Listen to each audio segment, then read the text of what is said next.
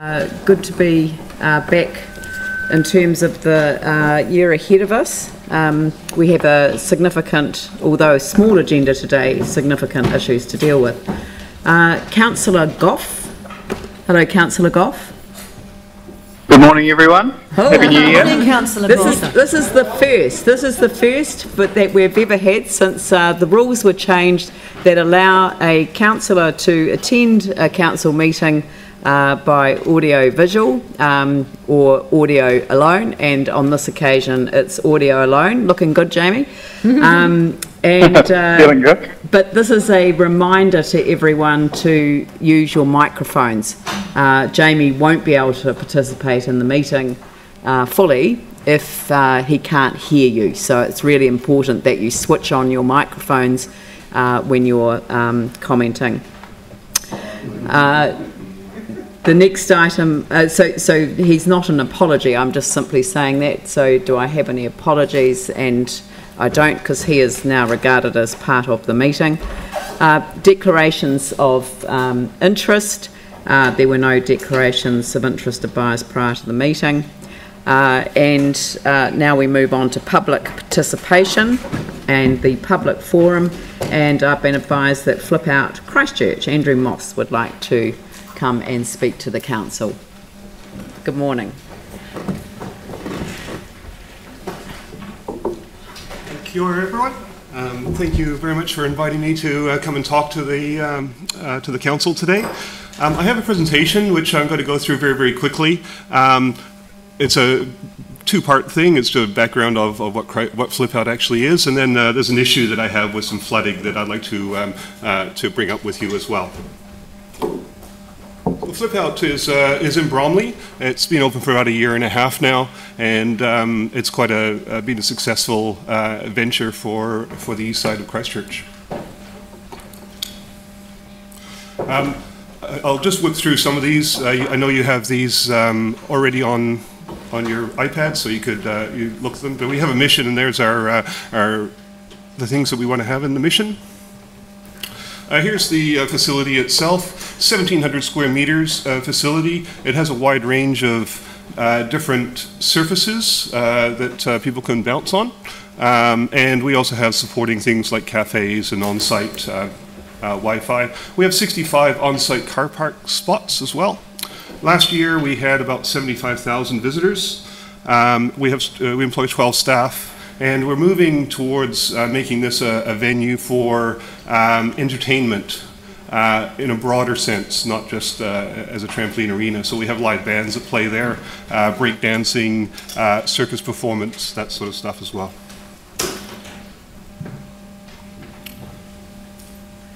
This is just a quick view of the inside of the facility. If you haven't been there already, I do recommend you just even come and have a look. It's very visually impressive.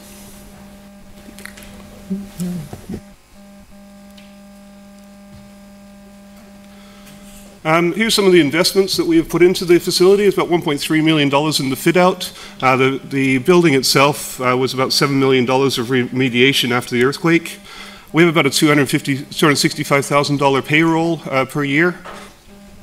It's been a 3-year project for me so far, and we're on an 8-year lease. We involve a lot of community groups, school groups, and other groups, and use this facility quite extensively.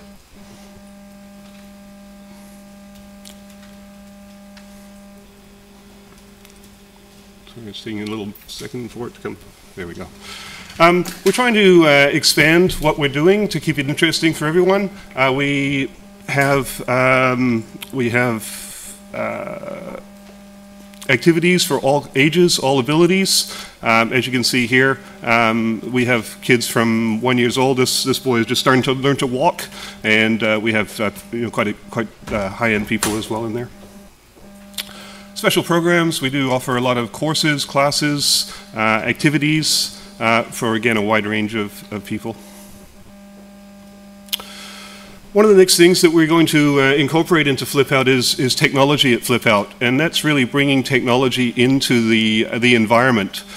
So things like the Internet of Things will be put into Flip Out to make it more stimulating for the people that are actually doing the physical activity. We're looking at some image capture technologies as well and some VR technologies as well. So over the next few years we have some good plans to bring that sort of technology into Flip Out.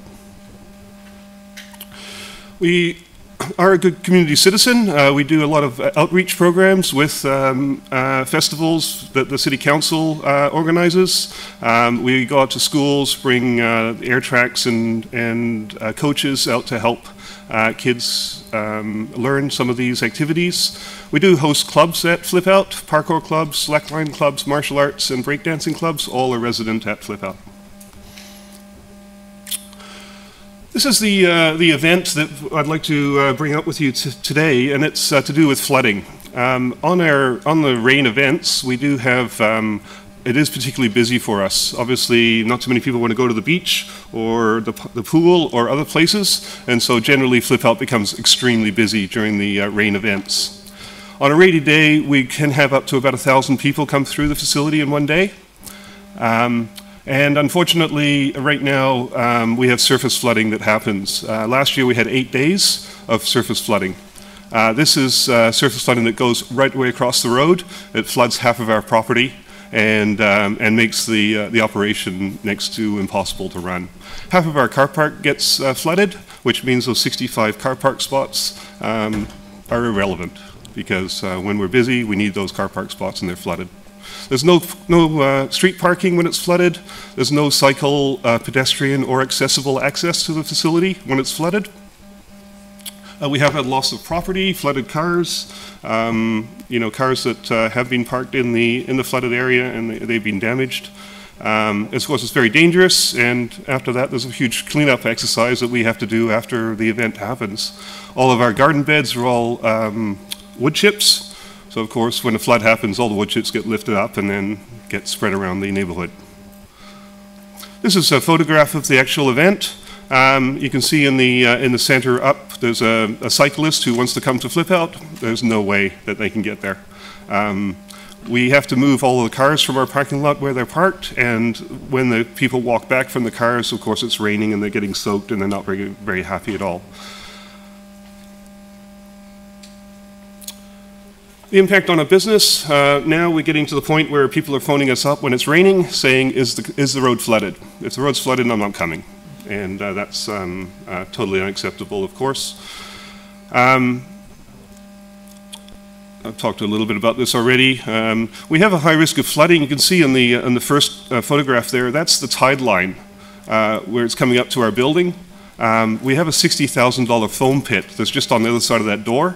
If the foam pit gets wet, we'll have to replace the foam in there, and that's a very big risk, or very big concern for us, of course. If there is flooding inside, we will have to close the business for that day to do cleanup, and that's a huge impact on our revenue, of course.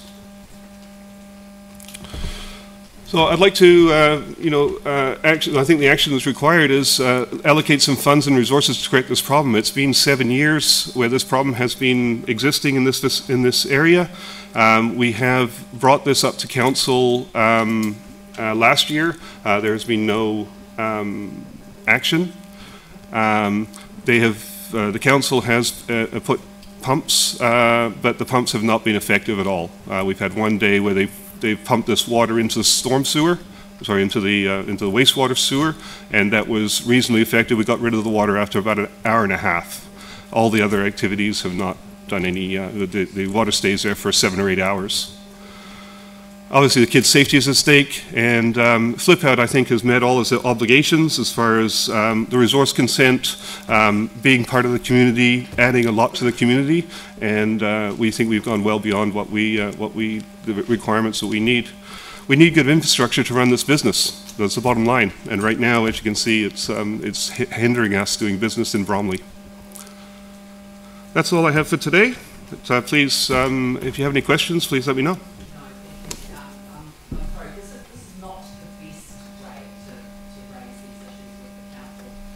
Sorry, Jamie. These are not the best ways to raise these issues with the council because you get 5 minutes, and I've allowed you, obviously, quite a lot over that. simply because you wanted to state your case. My proposal is that we refer this to the Land Drainage Recovery Program Working Group, which Pauline Cotter chairs. She also chairs the Infrastructure, Transport and Environment Committee. I know that this piece of work is on the work program, but I'll ask them to respond to you directly, if that's okay with you. It's fine. And again, it's just a concern of mine because we need some action. That's what I'm looking for. And appreciate you. I mean, it is a channel that's available to you, so thank you very much for coming. Thank you. Right. Thank you. The next item on the agenda is... No, I don't need a resolution. We can just make that happen. And will it come back to council from the Land Drainage Group? Why? How do we get progress on this? It's been to community boards. Yanni, don't do that. The next person is Lindy Harwood, End of Life Choice, Christchurch, regarding the End of Life Choice bill.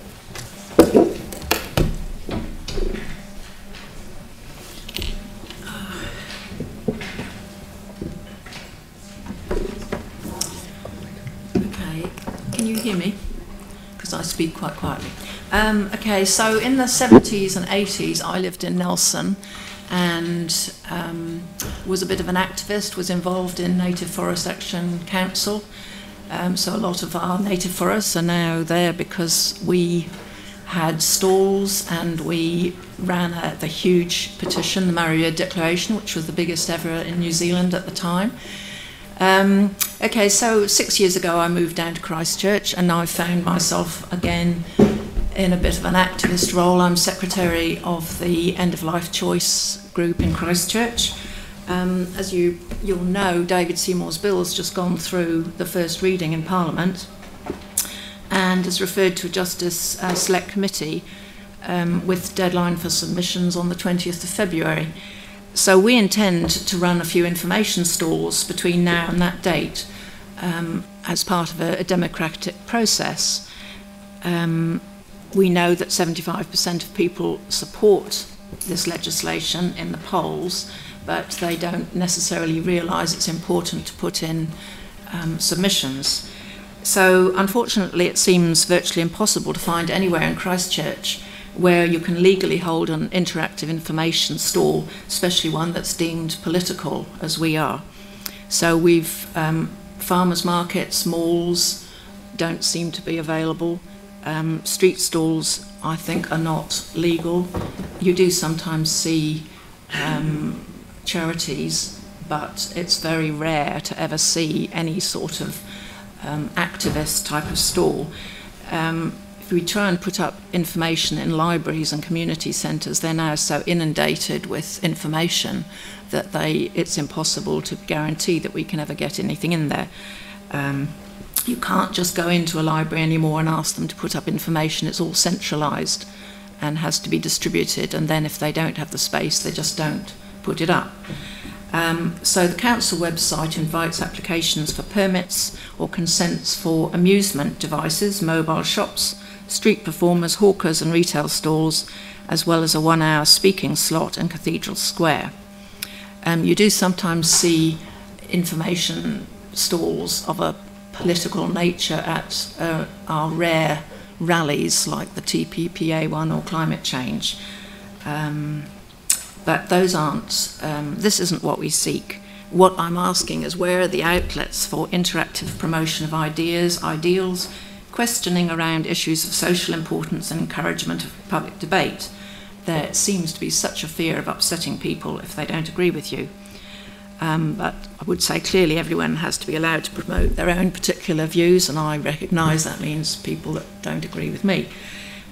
Please don't say Facebook. You know, we're not all into social media, and I think it, especially older generations. By not having these outlets, freedom of speech is limited, and we depend increasingly on trying to force media interest in order to get coverage, with the risk of bias of any non-conformist ideas. I'm talking freedom of speech, democracy versus PC, and dislike of any messy controversy.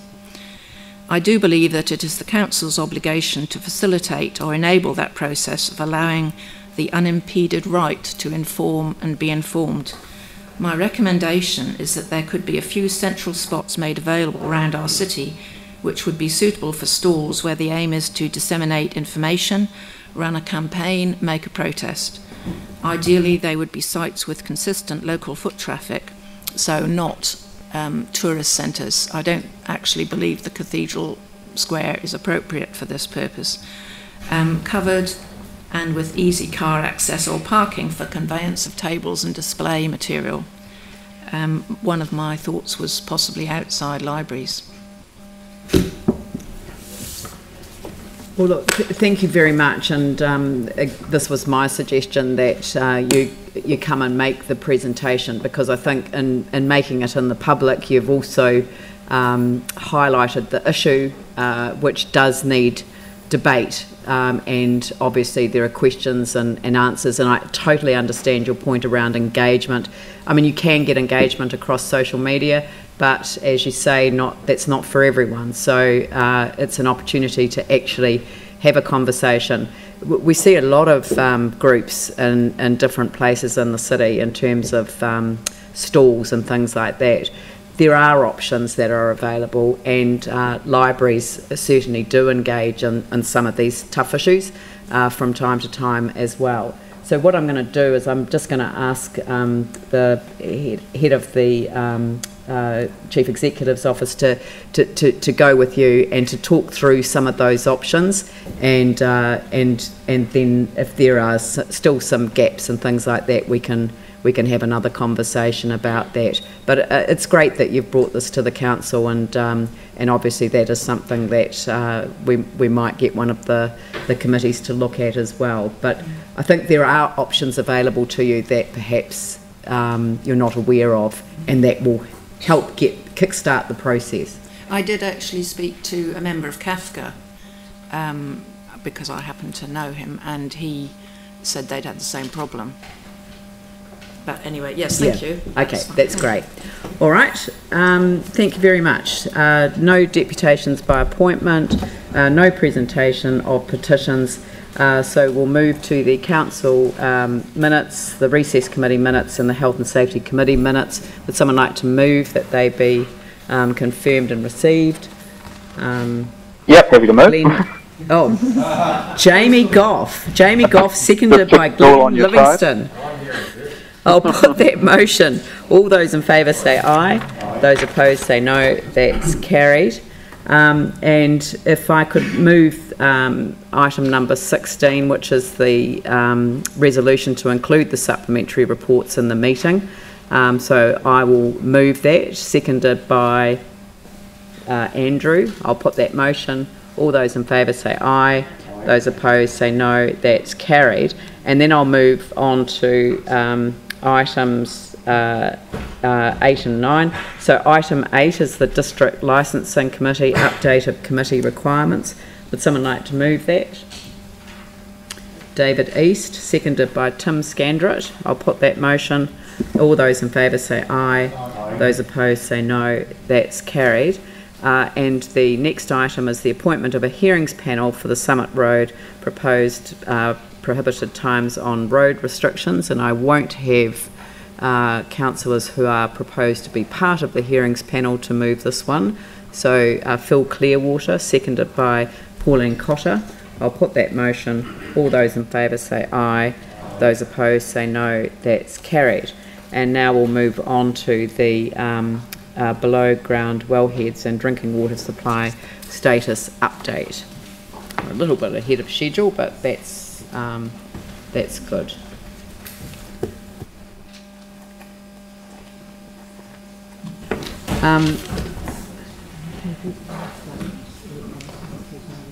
Right. So,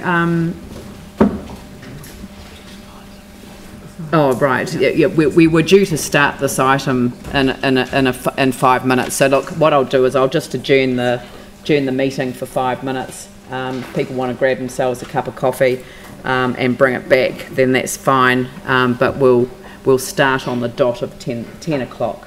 Thank you.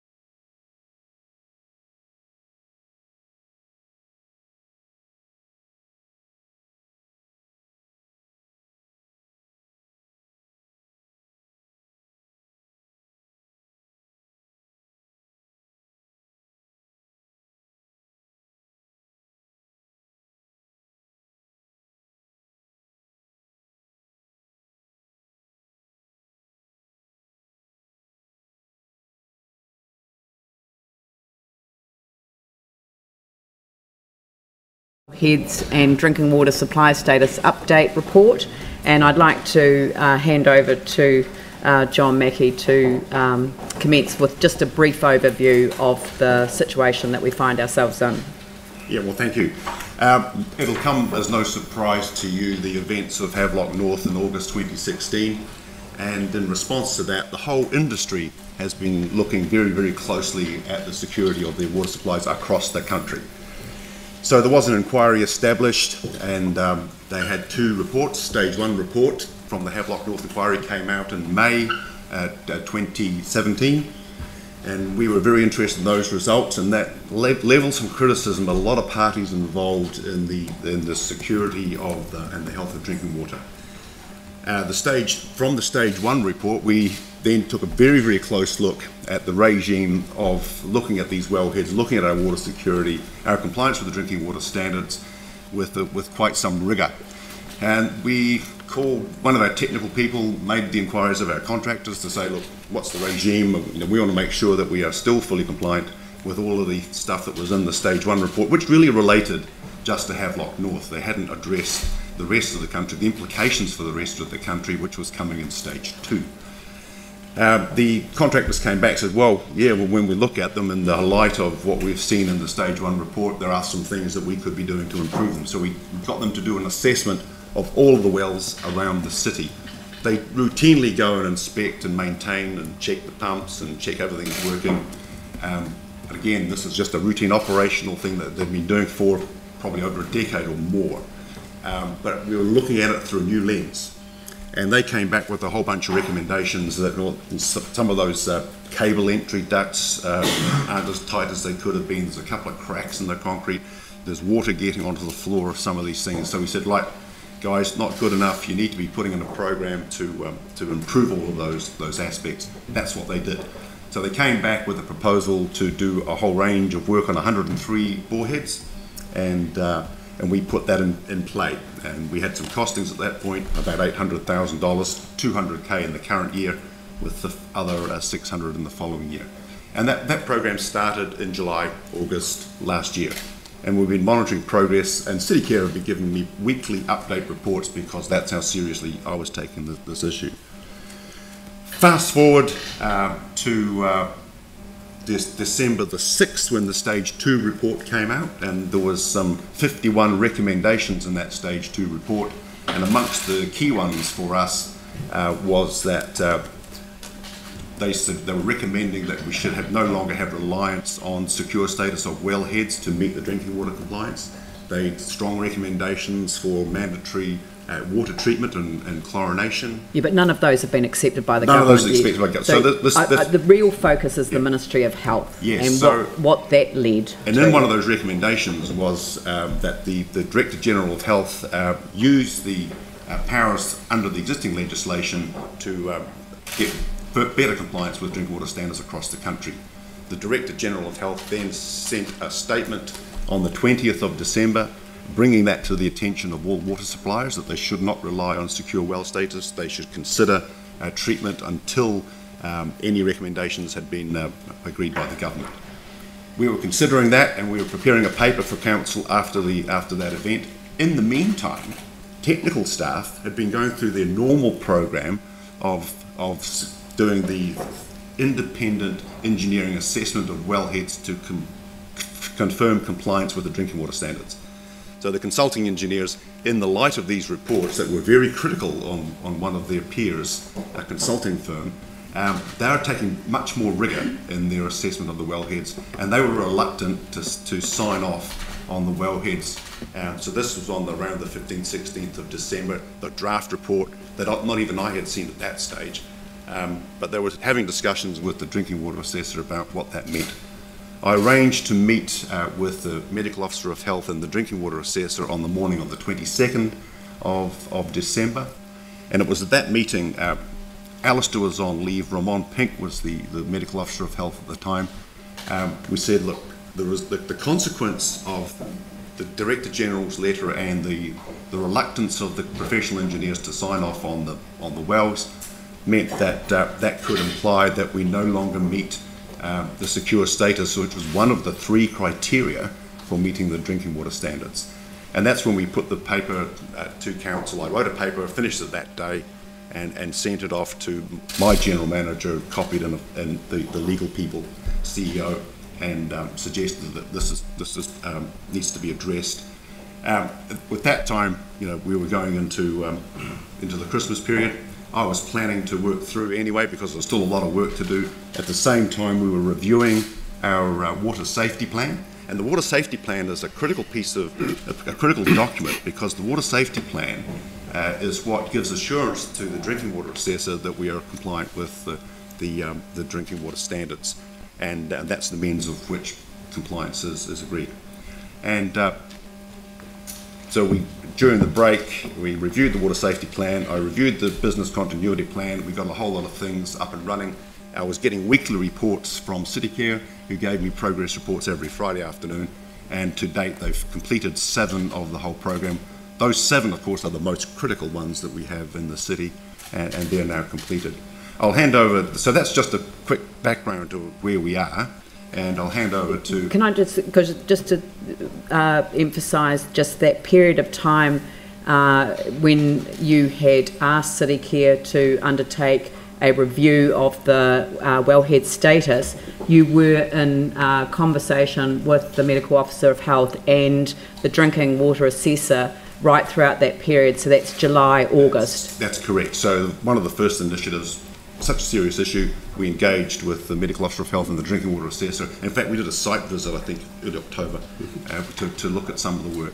And also the Drinking Water Reference Group, which is the group that we set up in response to Havelock North, which is all of the 5 local councils, the CDHB, ECAN, and we share our knowledge and share experiences and share information. So that was one of the things that was highlighted in the Havelock North report. That's not an issue for Canterbury. So the obligations under the drinking water standards, the 3 that we've highlighted in the report there, in terms of relying on secure bore water status, that is an ongoing obligation. It's not something that you have to comply with once a year and tick boxes. It is a total 365 days a year obligation, and if there are transgressions you have to report them, and if there are breaches to the bore heads as picked up by an ongoing assessment, then they have to be reported. That's correct. So every year we do a report to the drinking water assessor on the compliance with the drinking water standards to the year ending June. This last year it was forwarded in July and was reviewed, and we got the feedback in August saying that everything was honky-dory at that point. We still had secure status, and in fact and they were complimentary of the response that we'd taken to date on the drinking water inquiry. So and that statement about the response to the drinking water inquiry, that was actually repeated in the letter of the 22nd of December last year. Yes, that's correct. So we've had a good, strong working relationship all the way through. It's important to note that the quality of the drinking water has not changed, and so it still is as good as it ever was. We manage that risk, we test it, we do more testing, bacteriological testing than we need to under the drinking water standards at the time. So to give ourselves that assurance, because I'm well aware, as I reported in September 2016, that we have this residual risk in Christchurch where we do not treat the water. And that's the risk between the time we take a test and the time we get the results, which is 24 hours later. There is that 24-hour gap where if there was a contamination event, I wouldn't know about it. And that's my biggest concern, and that's why we actually have a very rigorous regime of water testing. But in July, August, when you're talking to the drinking water assessor, the program of action that you've decided to take through CityCare is sufficient to meet the ongoing obligation under Criterion 2. That's correct. So that was an agreed But position. that changed in December Correct. 2017. That's right. Okay, thank you. All right, Alistair. mate, can I hand Yes. to the Medical Officer of Health, Alistair Humphrey, to get the public health background on this. Okay, good morning everybody, and thanks for giving me the opportunity to speak to you today. The first thing I want to say is that we, in Christchurch, we're very proud of our water. We love our water. We know the difference between our water and everyone else's in the world, because we occasionally get the opportunity to compare them. But from my perspective as a public health physician, I am also satisfied, and have been satisfied for the 18 years or so I've lived here, that Christchurch City Council as a supplier goes above and beyond what it needs to do to keep our water safe, notwithstanding that most of the time it doesn't treat the water. Christchurch City Council has always been responsible about keeping the community safe from problems with its drinking water. Following the earthquake, very promptly the council took the decision to chlorinate the water. It was a temporary measure. It was vital that it was done, and they did it. The Christchurch community also participated in keeping themselves safe at that point. We remarkably had no gastro outbreaks following the earthquake. That is very unusual. So you, as the council and the council staff, have been mindful of the safety of the water for as long as I can remember.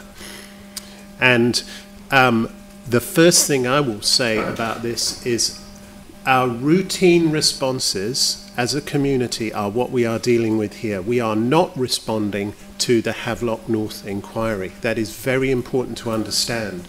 We have in place a safe regime that has been there for a very long time. We comply with the drinking water standards. Drinking water assessors and I oversee that, and Christchurch has complied with the drinking water standards throughout. It is a routine process that the borehead security is assessed, and that's laid out in the paper you've got. The boreheads are assessed in a rolling program once every 5 years, a fifth every year. And that is what has determined the change here. The independently commissioned engineers have come back and said that though they gave provisional status for a number of years, they could no longer give that provisional status, and that was their decision. As soon as they had made that decision, we were in a situation where we were being told, in effect, that there was no barriers to contamination for our drinking water. And as a community and as a supplier, the council have to respond to that. It's commendable that the council, in fact, had already responded even before they got that, and that's the work that John Mackey has already spoken about. There already was in place a program to seal in those boreheads, and also, as it happens, to deal with the reservoirs, which were the only places where we had had significant transgressions in the past. So we have a water supply where there have been no transgressions, as far as I'm aware, except a few in the reservoirs where there were cracks. Part of the program was to deal with that as well. So the point here is that the staff at the City Council, the council as a supplier, have been ahead of the game all the time. They were still ahead of the game, but the engineers told us in December that we no longer had secure status. Secure status, just to remind you, is dependent on three things. One, there should be no transgressions. There have been no transgressions. Two, the water should be aged appropriately, so old water is safe water. A model was used to calculate the age of Christchurch's water, and it is indeed old water, therefore safe. The third criterion was where we failed, and as John has outlined to you, there were potential leaks in the system at the wellheads. Those have to be dealt with to make the water safe. So, following that report, we are in a situation where, sensibly, we should expedite that process if we can, the program that's already been put in place.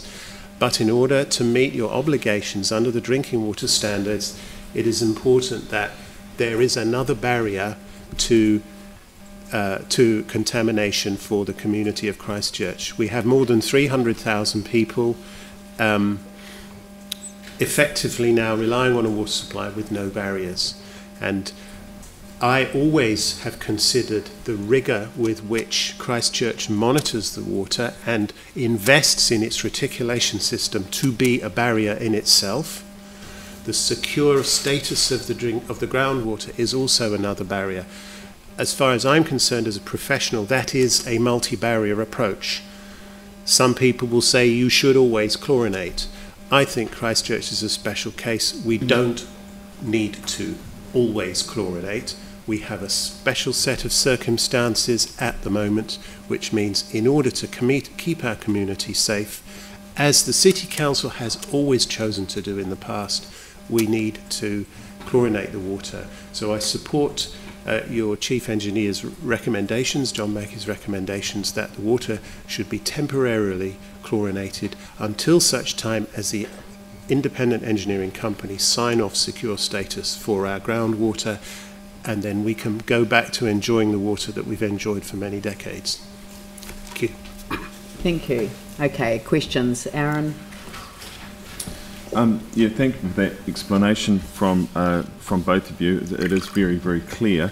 The question that came to me through members of the public, and I do agree with them, is if there's a potential risk to our water and our water supply, because this chlorination process will take time to implement.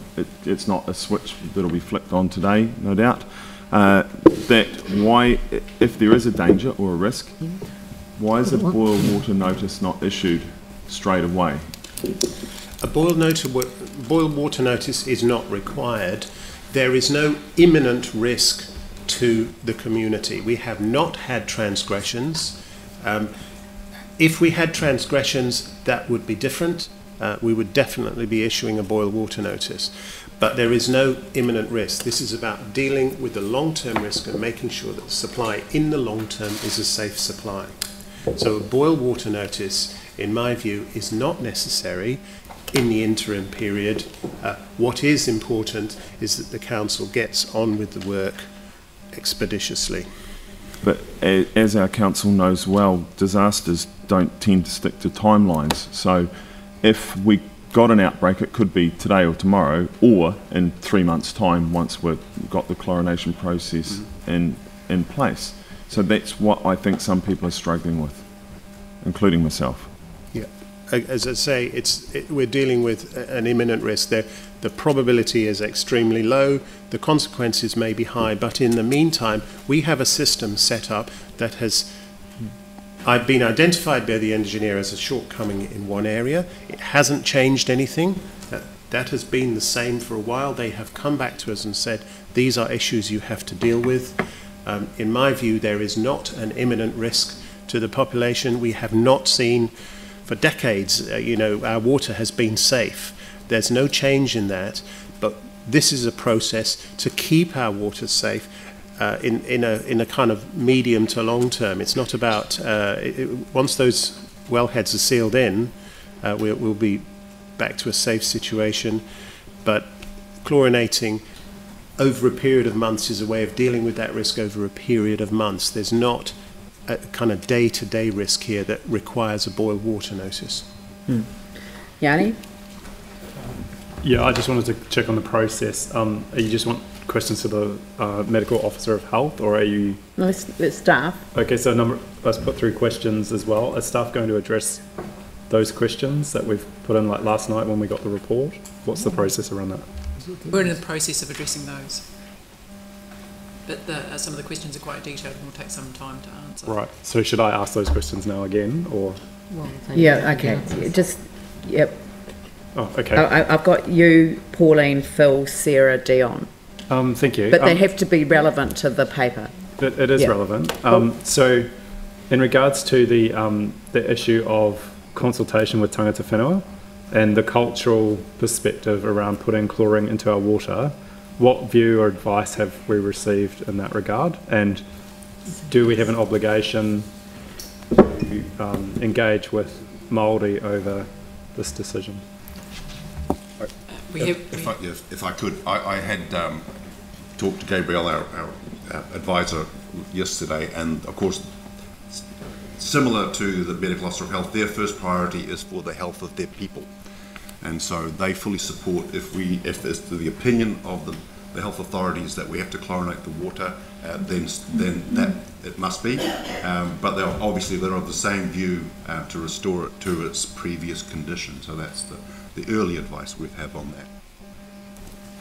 The second question was, I was just trying to understand, obviously nothing's changed in terms of from last year to this, well, the previous year and the year before that, in terms of the bore heads, but they were signed off one year, they're not signed off the next year.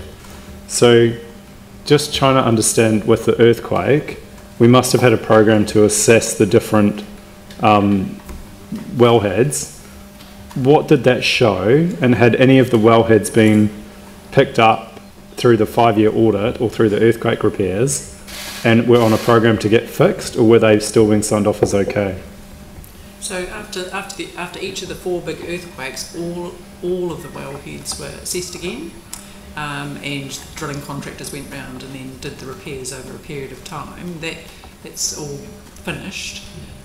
So the issues we're dealing with now aren't earthquake issues. What's changed is the standard that the engineers expect when they're doing the wellhead security assessments. So the standards changed because of the Havelock findings, which haven't come into law yet. No, I don't think that the standard has changed. Is that the right word? Or is it that their measure of assessment of compliance changed, and it's actually much more sensitive and rigorous perhaps in relation to their obligations to sign off on secure status? Yeah, correct. But isn't it pretty clear from the report that, I mean, if surface water can get in, then that's not acceptable? So how can we have 1 year have that being identified as a possibility, and next year and that year it's signed off, and next year it's still the same, but it's not signed off? Surely that's a kind of black and white measure if something's secure. So that's about the risk aversion of the professional companies that have to rely. When you read the criticism of the engineering company that assessed the Havelock North wells, and none of them want to put that risk onto their professional indemnity insurance. But to turn Yanni's question around, it may well be that the quality of the assessment that was done in previous years was not of a high enough standard for the protection that we require for our water supply. Yeah, what was deemed acceptable in the previous... But it's not what was deemed acceptable to them. They may not have met a sufficient standard to provide real protection to our water supply in relation to the obligations under the drinking water standards. So I'm not letting the previous engineers off the hook by a glib statement that the standard has changed just because of the Havelock North inquiry. I don't think that's you can make that assessment now. I think we do have to look at the quality of the work that was being undertaken before, because remember, Havelock North, what the cause was exactly this. So the line in the report, in the 3.1 in the City Care Water Report, section 4.5.32, bore water security criterion 2, the borehead must be sealed at the surface to prevent the egress of surface water. So it's pretty black and white. It's not sort of, and what I can't understand is if we've had all the assessment post-earthquake and all these independent engineers looking at these things, signing them off when we've got water egress, how has that been allowed to happen? That is the question that all of these companies that are doing these regulatory inspections are now aware of. And that's why we're seeing a lot more rigour in their assessments. And it's quite right, the standard to which they were applying to their assessments of the security of the wellheads may not have been, well, was not up to scratch, obviously. So is there a sort of independent inquiry? I mean, can we have a recommendation to actually go back and look? Well, there was an inquiry, so that was the Havelock North inquiry, and that's... Well, no, I'm talking about into our own situation. Yanni, can we deal with that separately? We're asking for matters to go back to the Infrastructure, Transport and Environment Committee, and I would like them to consider the update and the monthly progress report, and if they feel that it is appropriate to review that, which is something I favour myself, but it is something that I would rather deal with separately from this. And if you want to add some wording to number 4, then I'm quite happy that review the process for reporting on it. But to have the draft water safety plan now before the Infrastructure, Transport and Environment Committee for approval when completed adds the layer of governance which I think has been missing. I do think it needs to come in front of the full council, and also I had another question in regards to audit and risk, and I know we've got a PX section on the agenda today. Would you prefer that I ask those questions in the public or in the PX section? What? If we don't know the question. So, no item on the agenda for audit and risk today? No, we've got a PX section on our agenda around the legal advice in relation to this report. Do you want questions around PX audit and risk reports previously that identified water quality now, or do you want that in the PX section? If it's a PX. Yeah, if it's PX. Yeah, because I have no idea what you want to ask, it's really hard to give you guidance in that What I really regard. want to understand is, given that we've got an audit and risk committee, and given that this would have been one of the huge risks identified as in terms of a variety of mechanisms, you know, contract management, performance monitoring, assessment of infrastructure, and drinking water quality, I just simply want to understand what process we have in place to make sure that, you know, the operational aspects of what council's doing here are aligned or aligned with the audit and risk program. Because when I read through that, there's a misalignment. Well, yeah. Audit and risk will deal with that. Yeah. In audit and risk. Yeah, there will be a follow-up with audit and risk, absolutely. But I'm quite happy to work on some wording around this, and given that I just wonder whether that there will that should stop being a noting provision and just ask staff to report to the infrastructure, and we'll find some wording around a review of the past inspection regime, and we'll have that report back to the council, if that's all right, Pauline. Yeah, cool. So who was next? Pauline. Thank you. A question for John. Now you mentioned that the Director General of Health stated that we should not rely on secure well status. Can you expand on that in the light of if we were to, or when we get our wells up to standard? What does that comment mean? Right, so that was one of the 51 recommendations from the inquiry back to government.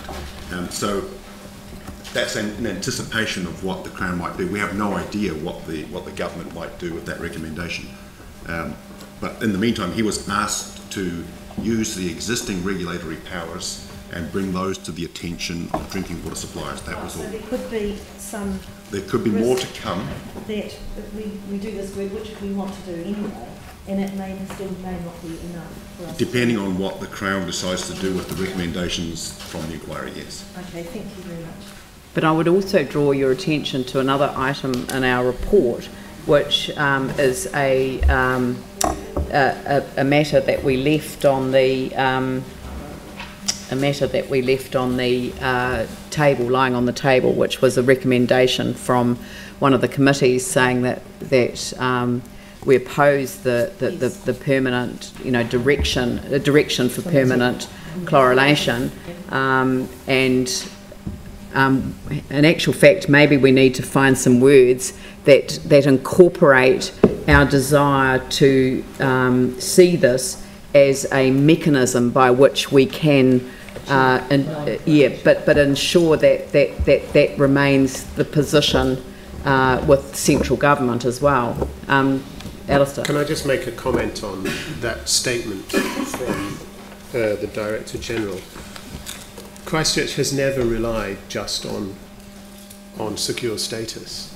There's a lot of investment that the council and with the mandate from the community, has put into an effective additional barrier, we go above and beyond all the monitoring requirements, backflow monitors, maintenance of the reticulation system, that in effect, some may say is a better barrier than treatment, because actually it prevents all sorts of different infections or contamination of your water, not just bacterial and viral. So it's important to look at that in the right kind of context, and it's still important to remember that this is not about what the Director General says, this is not about the Havelock inquiry, this is about our routine processes.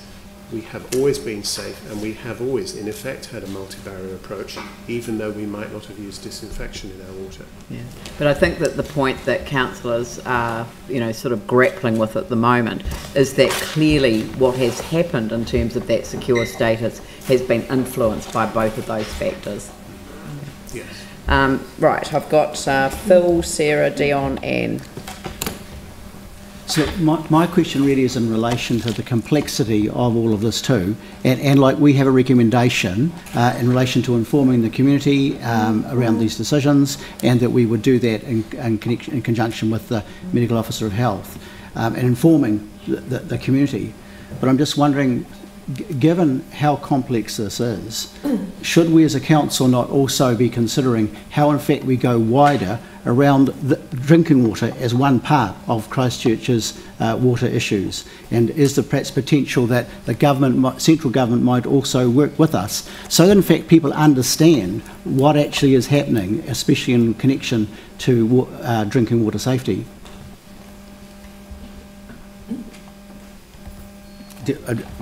So what I would like to see is that in fact maybe as a council we should go wider than just talking about informing people, but in fact we should have a whole education program so that there's better understanding. Yeah. I have been following social media, and some of the comments have been quite interesting and would indicate a lack of knowledge about some things, including the fact that there is no treatment applied to water that's bottled, because of course there is, but it's UV treatment. But we're not talking about a permanent solution here, we're talking about a temporary solution.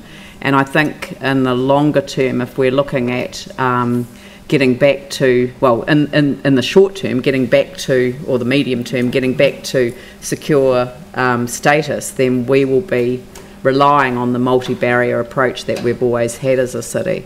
So, but I think it would be useful, and I agree with you. I think that we need a very wide media campaign, and listening to the public participation that we had just before. We cannot just rely on social media, so we're going to have to, I think, buy some advertising with very clear messages. But the challenge for everyone is that the risk is no greater than it was. The risk has not changed. The risk is slight. The risk is small. But the consequences of anything going wrong are huge. And that's the difference. And that's what risk is. It's probability and consequences. When you've got low probability and high consequences, you tend to think around the probability, shall we take the risk? We did that when we considered the shallow bores in the northwest. Are we prepared to take that risk for the whole city? That's the question. And just to further than that, in anticipation of the release of the Stage 2 report, we did work with our communications people and started preparing a communications plan ahead of the report landing. And in that, there was a whole range of community education, advice, even an advertising schedule for whatever the outcome might have been. So there is that work that's already been done.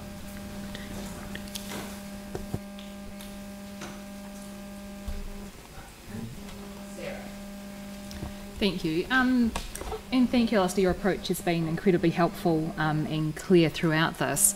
I'm just wondering if you've been really complimentary about the processes that we have as an extra barrier, so the actual management of the system itself. And I'm wondering if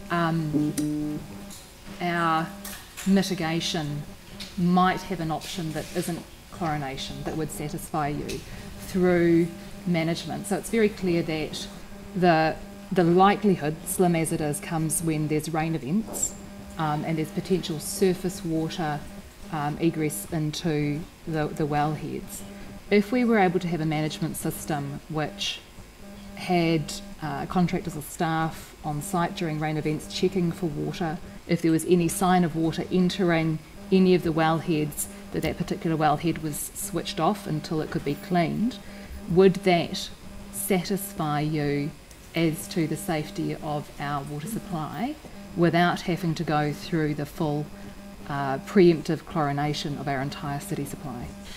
The question, it really seems to me to be rather a technical one, but the first point I'd make is that there are 103 wells dotted through the city. So it's quite a lot of wells we're talking about. Secondly, it's very important to understand that although flooding has been presented as an example of how egress of surface water or other contaminants might get in, we cannot predict every eventuality. That's the point. If we could, we would deal with it on a kind of, we could see exactly what was going to happen. The point about the drinking water standards is they're set up to protect from all eventualities. If you like, it's an all hazards approach. So I don't think it would be reliable to say, okay, we think maybe flooding is a risk. Indeed, it could be. What about other risks? What about leakages from sewage pipes that are unpredictable? So I don't think we're in a situation where we can just kind of guess what the hazard is going to be and try and respond to that. We have to have something that is going to fix the water, keep it safe for the period of time until we know that the system is sealed properly. Now, I think some people have raised the issue of, well, maybe UV treatment is an option, but actually from a financial perspective that is so expensive that that would be an inappropriate cost for what is in effect a short period of time. Yeah. So chlorination is technically, in my view, is the only technical approach, but John Mackey may have comments on whether there are alternatives, but as far as I can see, it's the only one we've got. Yeah. And yes, Alice is quite right. And of course, with flood events, to have people standing at boreheads when most people are deployed looking at flooding homes and flooding streets, the type of resource we're talking about there is huge. UV, not practicable for a temporary solution. High investment, high capital, it needs building, it needs land, it needs mechanical equipment. So not able to be deployed quickly either, so that would take a longer time and a much higher cost. Thank you, and that's good to hear, because I think that some of our communications have said that we're looking at all options, and non-chemical ones haven't been presented in this case. There's been some commentary in social media and in the general media about the delays, and I'm just wondering if, since we lost our secure status on the 22nd, whether you, Alistair, would have preferred us to have been chlorinating prior to now. So while we had the council break, staff have the delegation, should they choose to use it, to actually proactively chlorinate our city supply. And while there hasn't been an imminent risk, you're asking us to do it now. Yeah. Would you have preferred us to do it earlier as an organisation? The work was already started between senior staff from Health and City Council as soon as they got the information on the 22nd. I suppose in the best of all possible worlds, what we're saying is things should happen as promptly as possible. I think it would still have required the council to come to a decision anyway, but my answer is yes, as soon as possible. But if the question then is, has there been an unnecessarily large risk presented to our community because of that delay? The answer is no, because nothing has changed. As we've said, it's the rigour of the application of the standards by the engineering company that's changed, and therefore the message is, let's get on with this. Let's get it done as soon as possible so that we can lift chlorination as soon as possible. So one of the concerns I have is with our engagement with the community. So there's been a decision taken that this should be a council decision rather than a staff one, and that presumably is for elected members, representatives of the community, to be able to take other things into account than maybe the technical detail that staff would use. And I'm just wondering, given that you don't have any great concerns about the delay so far, whether you would be concerned about a further delay should we choose to consult with the community over this. It seems that we have local government, once it gets to a council space, we have obligations under the Local Government Act with issues of high significance, which this is clearly, to consult with our communities. And being that there is no great urgency and there is no imminent risk, whether we should be consulting with the community over this. Whether you consult with the community or not, you have an obligation to deliver a safe water supply. You now know that the engineers have told you that it is not completely safe. You can't unknow that. You have to, in my view, react promptly, and therefore I think it's good that the council are considering this. It's good that they're taking a decision, but I think they need to take a decision promptly with the best technical information that they have received from health and from their engineers. I don't think it is appropriate. This is not, in my view, because the conditions arise under the Health Act, it is not, in my view, an issue that should have delay built into it by a consultation process. I strongly agree that the public need to be clearly informed about your reasons for this, and my view, certainly over the last few days, is that we have a community who understand these things. There are some misunderstandings, as the Mayor has said, but by and large the questions I've received from the community, and I have received a few, have been sensible questions. People in Christchurch understand. I think most people understand the risks, and they also understand the processes that are being put in place to keep their water safe in the past, and so they should, because it's their money that's going into it. So I don't think it requires a consultation. I think it requires information, and I think it requires a prompt response.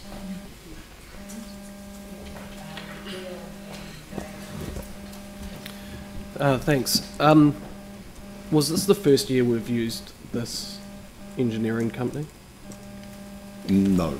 It's the first time we've used this company for wellhead security assessments. And why did we change?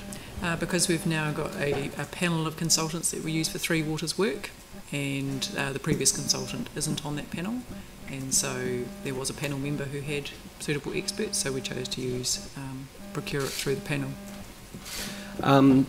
No, that's cool.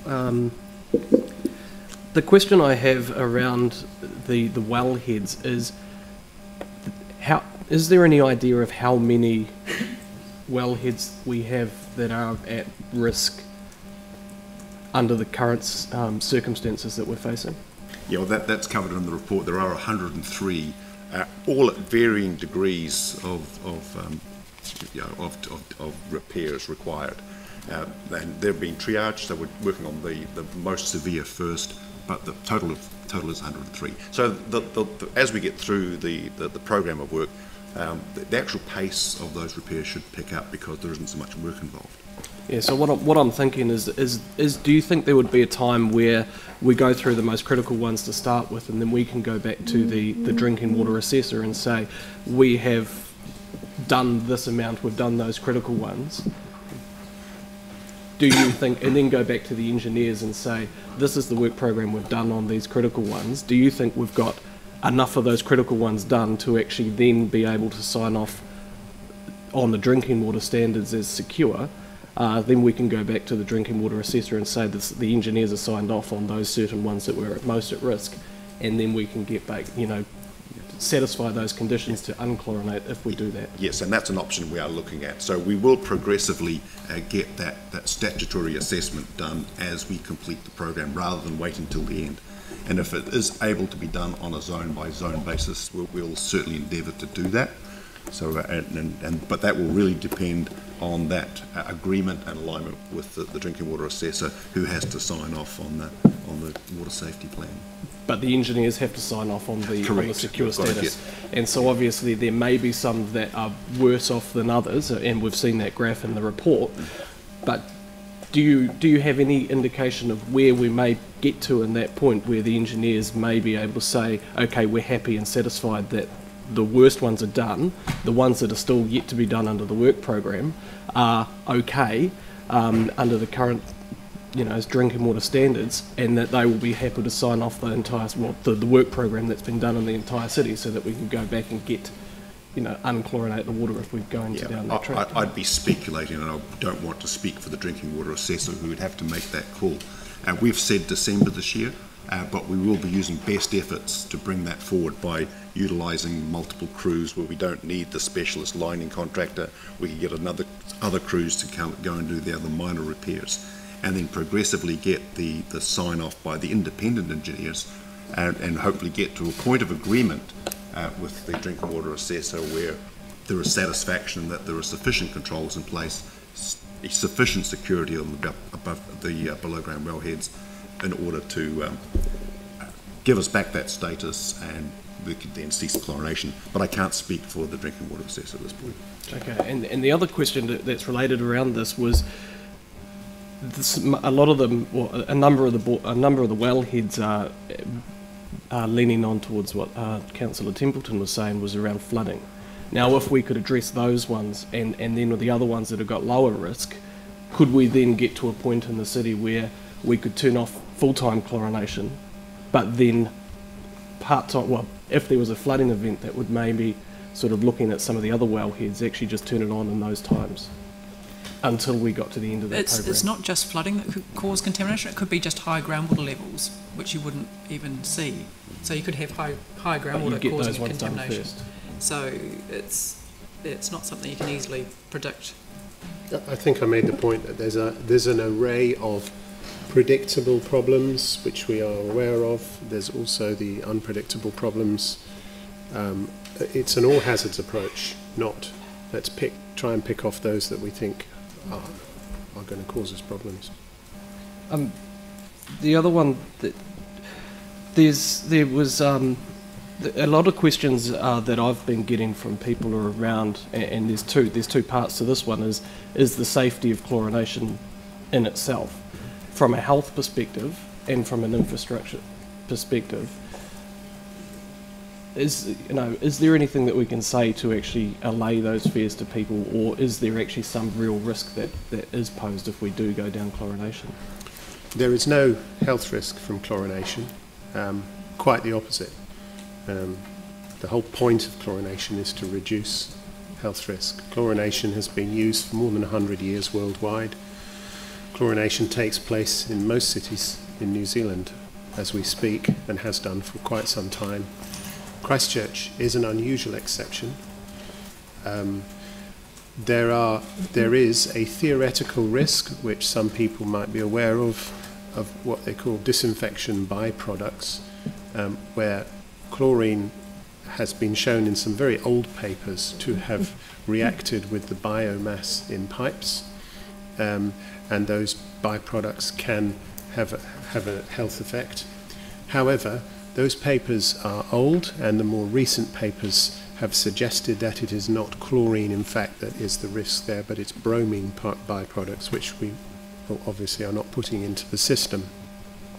In any case, disinfection byproducts are one of the many substances that are monitored as part of the drinking water standards, and therefore they are kept at a very, very safe level anyway, and we are alerted to them if they were to go up.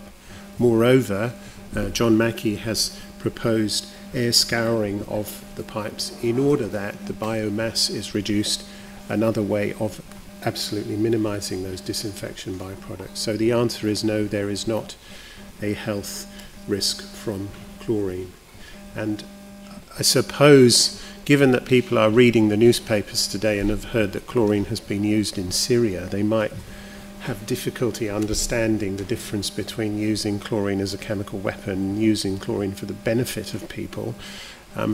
Obviously, chlorine, as it is used in drinking water, is kept to a very, very low level that just removes microbial contamination.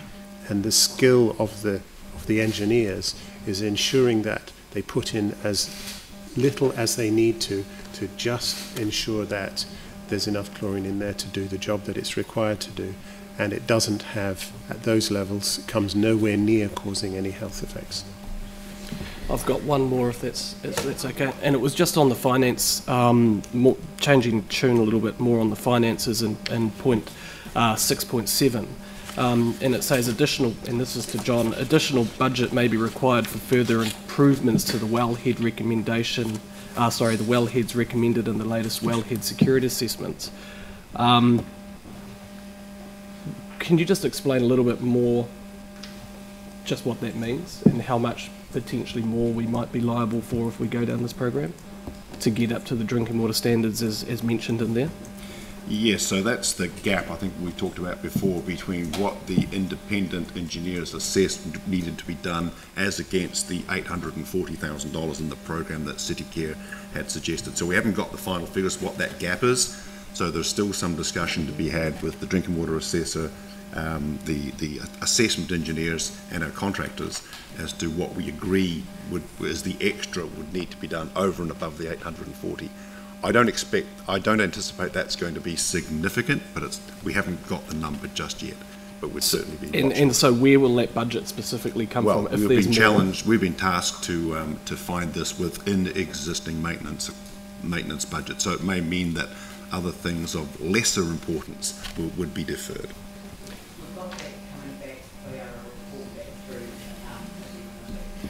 Okay. I mean,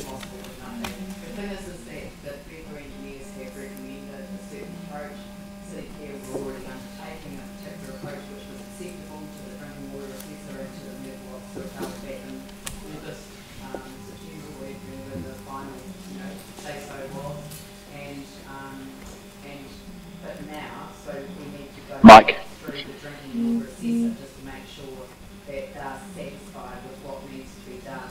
And it may well be that not all of the recommendations, sometimes engineering companies recommend engineering solutions that may not be absolutely required to meet certain standards. But that's all going to be worked out.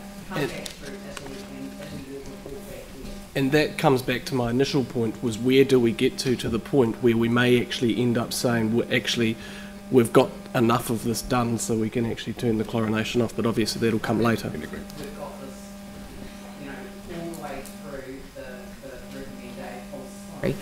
All the way through the recommendations, we're making it crystal clear that this is for a temporary period, that we want staff to be working hand in glove with the drinking water assessor to see if we can switch any of it back on without the chlorine, if we can, and so we're going through zone by zone. That's very challenging because, as you can see from the maps, the nature of the zones are, there's one large zone and some very small zones, and it may not be so straightforward, but we've challenged staff to do that at the same time that we've challenged them to find the budget from within their existing provisions.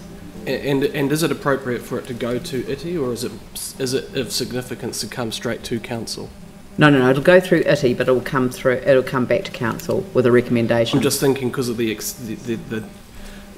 importance of this and the time frame that we're talking about. There is always a delay between it going to a committee and then straight. We to can council. always bring it forward. There are 3 council meetings a month. That's right. Yeah. So Anne, David, Tim. Thank you, and thank you, Alistair, for your very clear and reassuring summary of the situation. A question for you: it's my understanding that you make the decision to lift the chlorination order, I guess it is. What do you need to be satisfied to do that? What do you need to know, and how will you know that it's time to lift the chlorination order? Secure bore status is what we will look for. That has to come from the engineering, an independent engineering assessment. And a second question for John and the staff. I think a lot of people are worried that we're heading down a slippery slope of permanent chlorination. And can you give us reassurances that that is not, in fact, going to happen? And how will we know that that's not going to happen? That's not an assurance I can give, unfortunately, because the other thing that's in play here is what the government does with the 51 recommendations from the inquiry. The inquiry recommends to government that we mandate adequate treatment across all of New Zealand. While we might be able to engage in that debate by saying we could be a special case or a special exemption, that would be the path I think I'm hearing is the way that Christchurch might want to go. But we're powerless. Will want to go. Yes. So, but we don't know what the government's response to those recommendations will be yet. So that's the $64,000 question, I suppose. Will they have to legislate? They'd have to change the drinking water standards. So they wouldn't require legislation? Not necessarily. Sorry? It might come under regulations rather than a change in statute. But I don't know. It depends on. I think it would be most unfortunate if the government didn't allow for public engagement in that conversation. But I've heard them talking about transparency, so maybe that would be included. Right, David, Tim and Aaron. Thank you. We've had indicated that we've got 103 wells that need to be remedied, and obviously it's our objective to do that as quickly as possible. The 7 that have been remedied to date, what was the process to select those 7, and do they reflect wellheads that were at greater risk, or where are we going? And going forward with the repair program, are you identifying wellheads that pose a potential greater threat to do those first? Yes, there was an assessment done on the criticality of the wellheads that were selected first. The ones in the main pumps, which is in Beckenham, they were subject to some of that severe flooding we had in July. So quite severe flooding of contaminated stormwater. That posed a great risk. And of course, the schedule was prepared in consultation with our own technical people and the drinking water assessor and the contractor.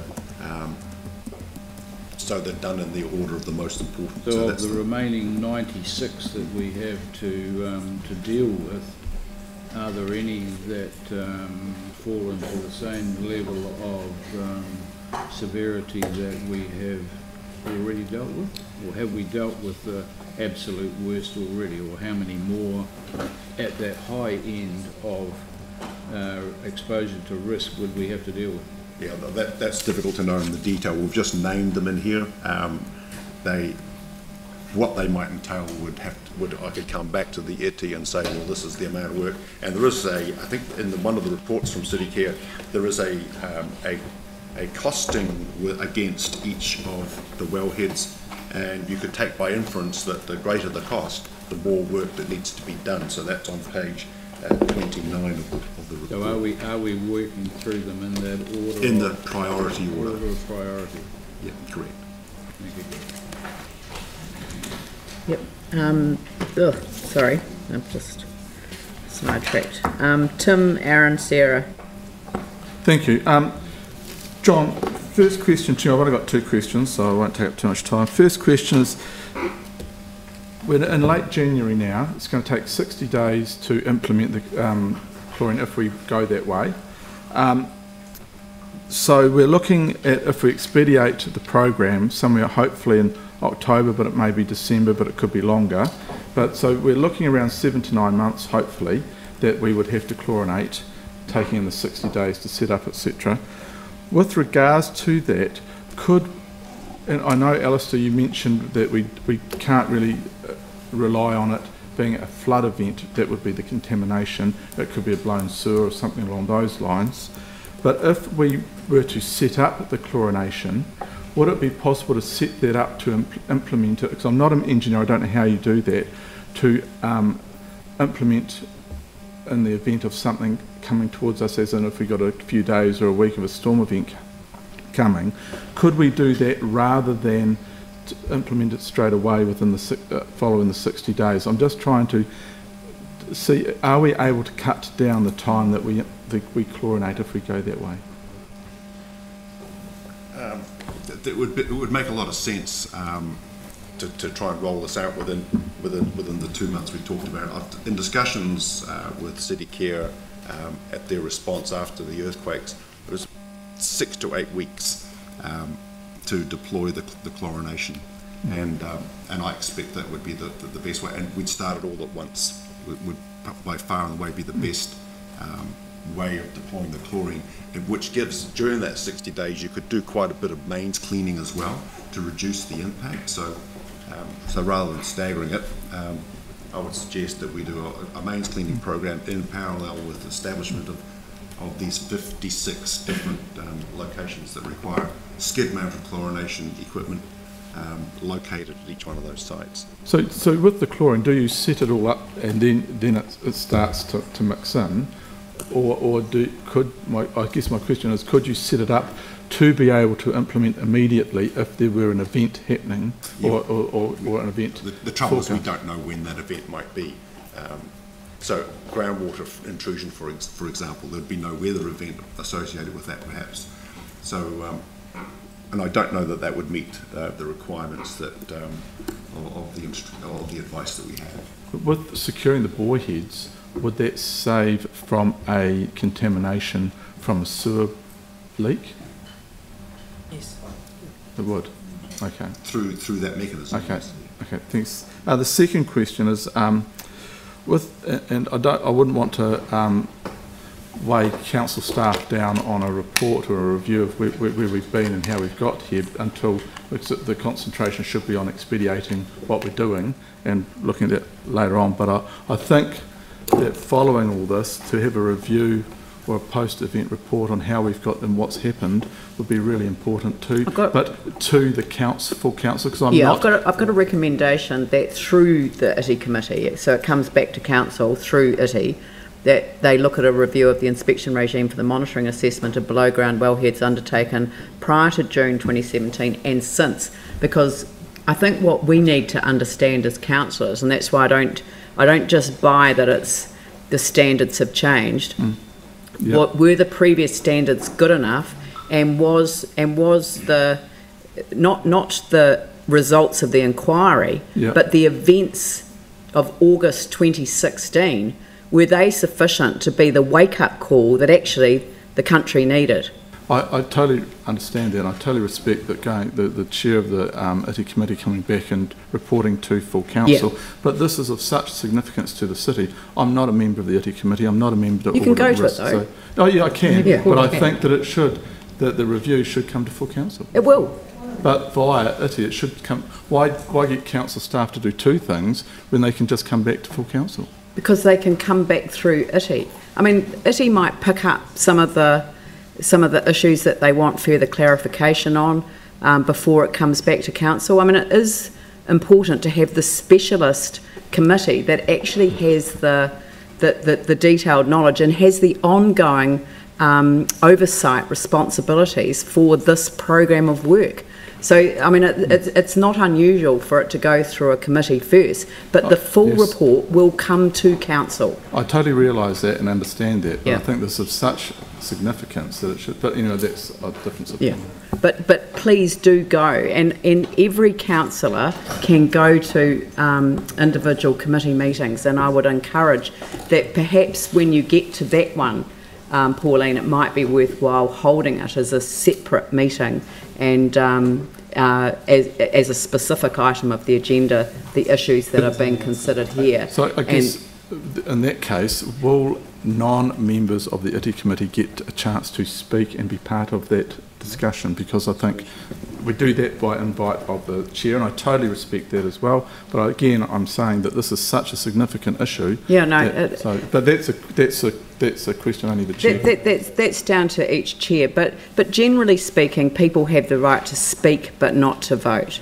That's the only difference. Generally speaking. Yeah. It's such a significant issue, I think that Oh, should look, be discussed. I understand this completely. The conference is about to end. Jamie. Well, no. Jamie, the conference is about to end. Well, you can dial that back means I in. need to dial back in. All right, I will dial back in. Mustn't have paid my telecom bill. No. Jamie? Oh, yes, I'll ring straight back. You dial back in. Thank you. Yeah, I'll dial straight back in. Okay. I don't know. Have you emailed the resolutions to Jamie? You could like screen. But surely he could look on his... Yeah, so he can look at live screen and on there. Yeah. I think we're still working on another recommendation to go. It's up there. Oh, it's in there now. Right, okay. So we've got... I just think we should continue and get this done rather than break for morning tea. Do we have a legal requirement to break for a particular after? I'm back, by the way. Right. Okay. Okay. All right. Aaron, I'll go to you. Yeah, I just have a couple of follow-ons, but I may have to depart the room because I've been consuming lots of water because it's not chlorinated yet. I'm going to preload just in case, depending on how the decision goes. And my body's never seen so much water. It's normally a different colour. Now, my two questions that have arisen through the question process is you mentioned Beckenham before, which posed one of the greatest risks. This one's been especially around that flooding, when that flooding event happened, the last one, not just the one. But and was that then tested, and were there any transgressions when we had the flooding event at that wellhead, given it was one of the worst? Yeah, there have been no transgressions at all. Yeah. Right. From those wells. And that was just confirming one of the worst? Correct. And had flooding all around it? Yeah. Cool, that's a good start. And then the other one is, what assurances can we give the public that once the schedule of works, the accelerated schedule of works, is completed and these are been finished to the standard that you're expecting, what assurances can we give the public that the engineers and then the water assessor will sign off and say they are secure, we are happy, there will be no chlorine? So the engineers have confirmed in writing that once we've implemented their recommendations, they will sign off the wells as secure. Well, that's good. And then the other one is the water assessor himself. Do we have a word as long that as they'll be the happy? groundwater is secure, they're then the supply would be compliant with the drinking water standards, so that would be signed off as well immediately. Sarah, then Mike. Thank you. I'm just wondering if we've had concerns over the previous monitoring, but there have been many comments by members of the public who want reassurance that the governance response has been appropriate, and I'm just wondering if part of the reporting that comes back should include that as well. With the delays and all sorts of things, there's been quite a lot of questions around that. Whenever we've had major things happen, the fire response, those kind of things, we've had some form of reporting, and I know that's been through the Civil Defence Act, but whether that should happen as well, to reassure people that the response has been appropriate.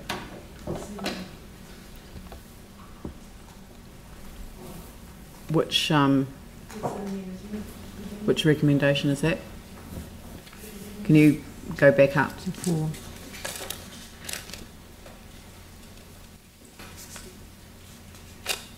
So that report at the moment talks about the assessment assessments, but not the other governance processes and reporting and all of those kind of structures that may have allowed earlier action, for example.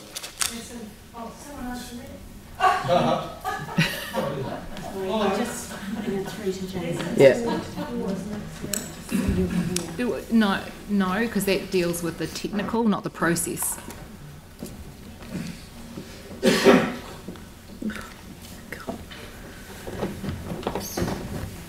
So it looks at the review of the inspection regime, the monitoring and assessment, but not that reporting structure for those types of things to council. And I mean, just to say, that's similar to the question I had around the audit and risk. Yep. Finance and performance, audit and risk committee. Yeah. And how do we get the best governance? But in this instance, we've covered that by strengthening the reporting through to ITI, and I think ITI will be on top a report so that we can learn from what has happened potentially in the way of reporting. So there were things that ITE didn't know, for example, through this process, and there have been questions about the delay in our response, and having a review just to look at that response. There's an assumption that there's been a delay in the response from the council. This is the first council meeting of the year, so there hasn't been a delay in our response. You know, and so I just think that the last thing that I want to do is to take people's minds off the fact that we need to get this work done so that we can, if we implement temporary chlorination, that we can get it out of our water as quickly as possible. That's my priority. So, and if we're able to reassure people that there hasn't been a delay, then that would be really good. But there have been questions, and it would be quite. This is the first council meeting of the year. There is no delay. This is the first opportunity this council has had to react to it. The council staff have had delegation in this matter. They relinquished that this week. So this is the first time this council could deal with the matter. So I just kind of want to put that to bed. There is no delay that has caused any risk to our communities that is any greater than any risk that they've ever faced in relation to our water. So I just think that it's a side issue, but it is an issue that obviously councillors will want to raise at some stage in the reasonably near future, but not through a reporting mechanism to a committee. So, and that is something that we can address on a different occasion. So I've got Mike next. Thank you.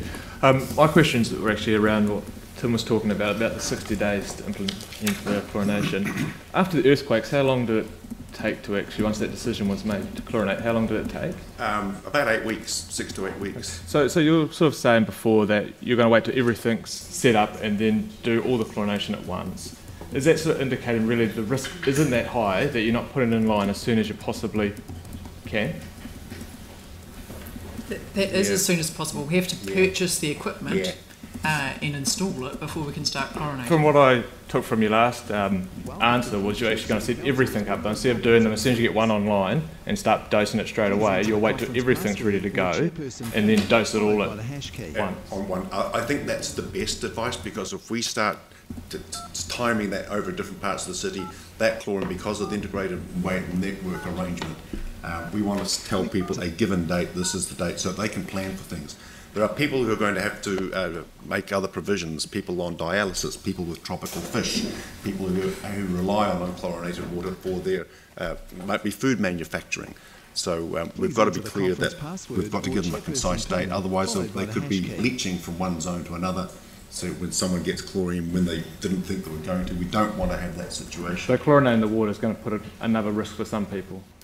It will. It's about information. It's about informing people. I mean, people on dialysis use chlorinated water all over the country. It just needs to be dechlorinated for that purpose. Same with tropical fish.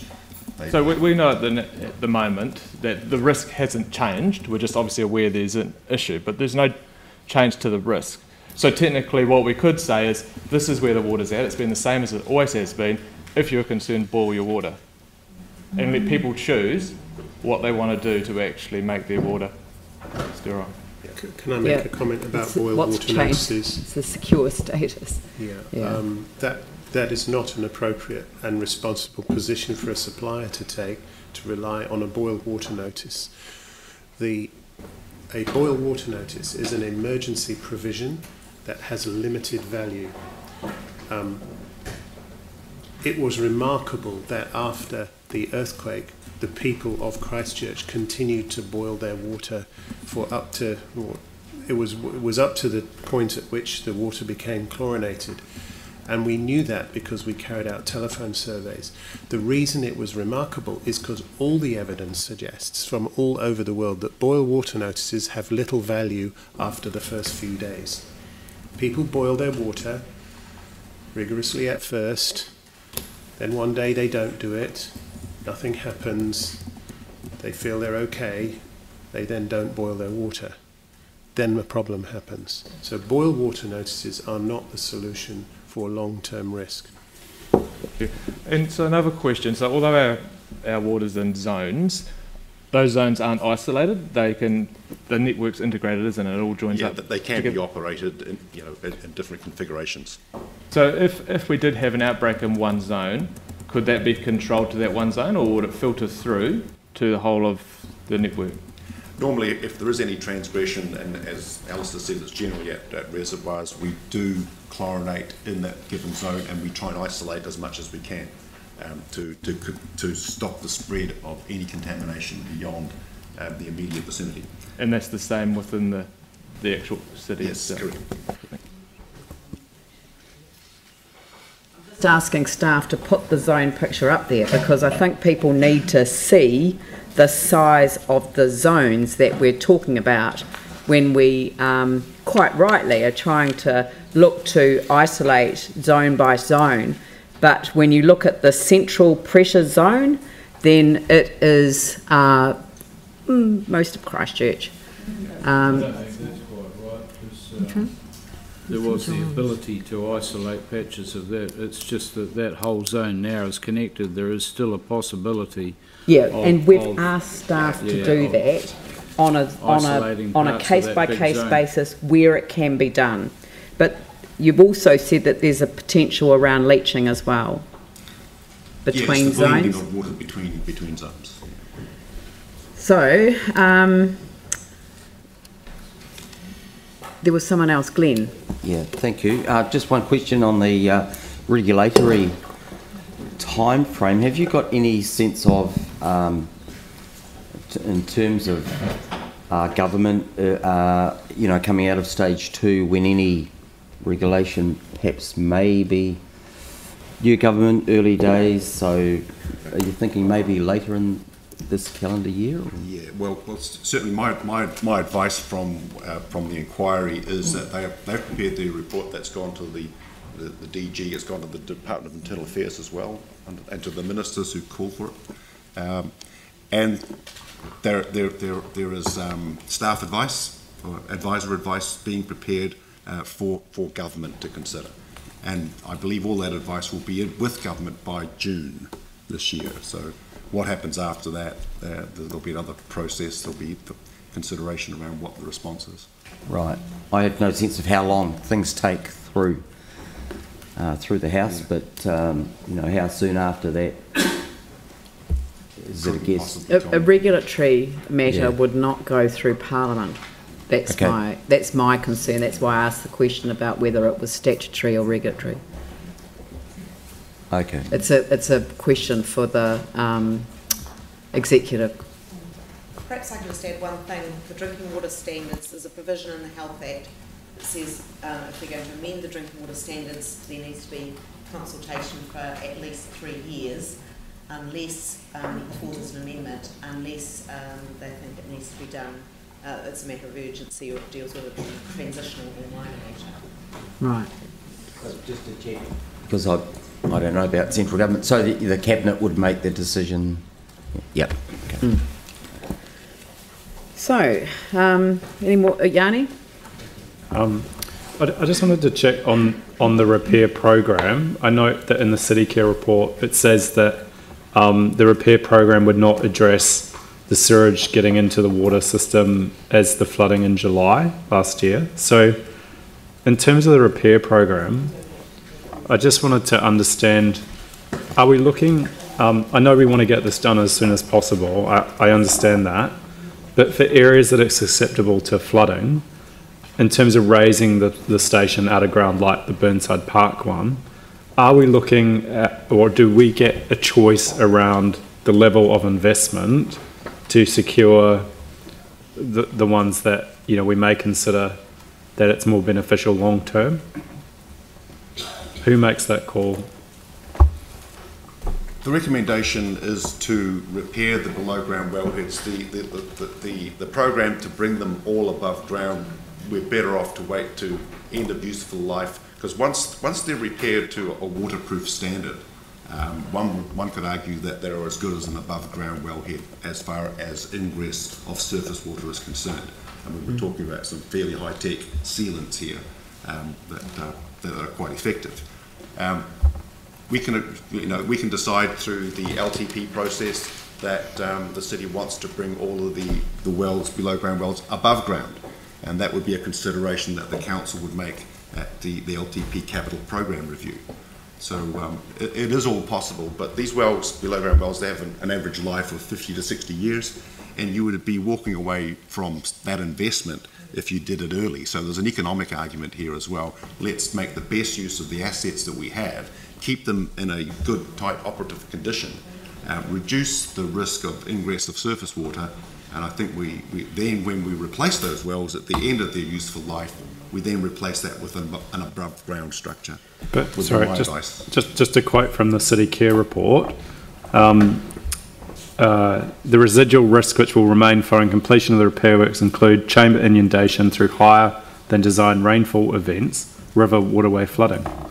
So what I can't understand is, given that, and we also told that in the July event that we got the river water inundated a number of wellheads, contaminated them with sewage wastewater, which had been washed in by surcharged sewage networks pump stations. So why wouldn't we raise those ones at least above ground? There's two things here. There's raising the chambers rather than the actual wellhead. Raising the wellhead above ground means a new bore, which is, it don't matter altogether.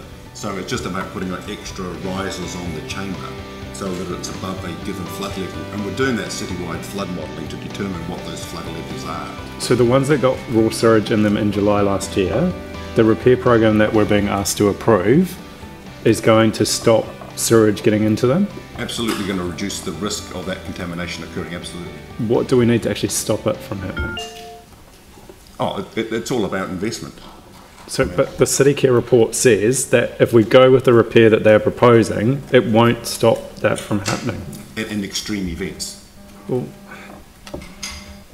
we've heard over and over that the flooding along the Heathcote River, for example, is no longer considered extreme, that it happens on a regular basis. So, I mean, I just worry that there may be cases where we actually want additional investment, and I know it will cost more, but to actually address that, what does seem a very real risk that we've actually, I know it may not be recorded as a transgression, but I would have thought from a health point of view, it's a pretty significant risk that is very real to people. Yeah, but so these things can be waterproofed entirely, and that's something we can come back at with the normal, regular monthly ET reports to give you progress on those and give you that assurance that method of contamination won't occur on these improved wellheads. Can I just ask the medical officer of health, in those July flood events, there was no boil water notice issued? No, there were no transgressions either. And so even though the sewage got into the water supply, it was... No, water sewage did not get into the water supply. Be very careful about what you say, because when you make statements that are utterly inaccurate and then create an impression that something happened that didn't happen, that becomes the issue. That is not what happened. There were no transgressions. Sorry, I'll quote the thing so it's totally accurate. During the rainfall event of 20 to 22nd July, river water inundated a number of wellheads, contaminating them with sewage wastewater, which had been washed in via surcharge sewage network pump stations. So it didn't go into the water supply.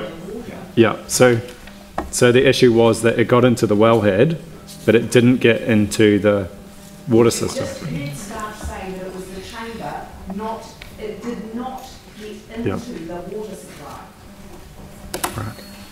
And the mitigation for that, should anything get in there, that now has sump pumps that pump it straight out again, and secondly, it has an alarm that goes to a SCADA system, and there's people on standby who get that alarm immediately with a 60-minute response time. So those mitigations are there what provides the confidence that that is not a risk. So would we know within 24 hours whether it had been contaminated? We'd know within an hour. Right. Because the sump pump's going to do its job, and the wet floor alarm is going to trigger. And so while the sump pumps start off, the person on call has got the alarm in order then to go out and deploy. So just understanding in terms of a risk point of view, if we know within an hour, what's to stop us from then going and chlorinating given that we know something's happened? Versus what we're being told now is that we should just chlorinate across the network. That's one mechanism though, Councillor. There's other mechanisms that we might not be as obvious as a July storm event.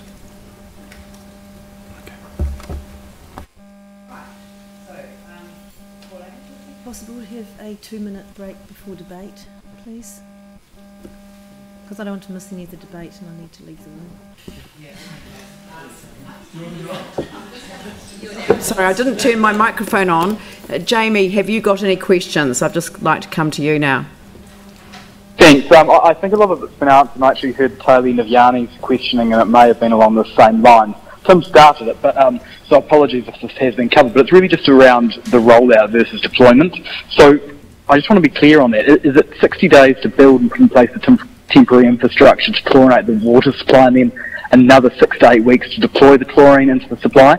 Or can the chlorination be deployed reasonably rapidly? I heard the tail end of what it sounded like a matter of hours. Is that the case? Okay, so the 60 days is the entire deployment. So from the decision, in 60 days' time, we could have chlorination active in the city. But then it's chlorinated immediately once the 60 days is up. But I think you might have missed the questioning, Jamie, that said that the reason for choosing the 1 day for implementing it was so that people who need to dechlorinate, like people who are using dialysis or filling a tropical fish tank or producing beer or something, they need to be able to dechlorinate. They need to know what date it's going to apply from, rather than just a rollout across the city. They need a date. Yeah, no, that is helpful, and I guess this then really comes down to an appetite for risk, and from a medical standpoint, that may be an unacceptable risk, but it follows on, I guess, with what Tim was questioning, was would the medical officer of health be comfortable with us putting in place the infrastructure, and then in the event that there was heavy rainfall or was something that we think would heighten the risk to contamination of the water supply, to then deploy chlorination, or is there just too many variables there and too big a risk to take with that? The answer is there's just too many variables and too big a risk to take with that. No, that's helpful. Thank you very much. Thank you. All right. Well, look, we'll just adjourn for 5 minutes. 4 minutes. We'll come back at 11:35. Thank you.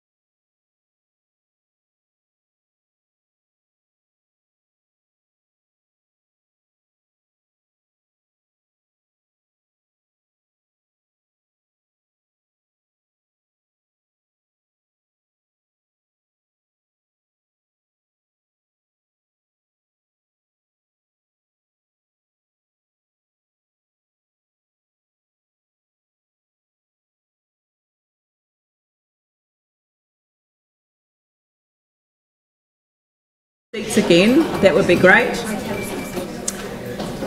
We've just tidied up some of the resolutions as well in order to sort of pick up on some of the issues that have been raised during the questions.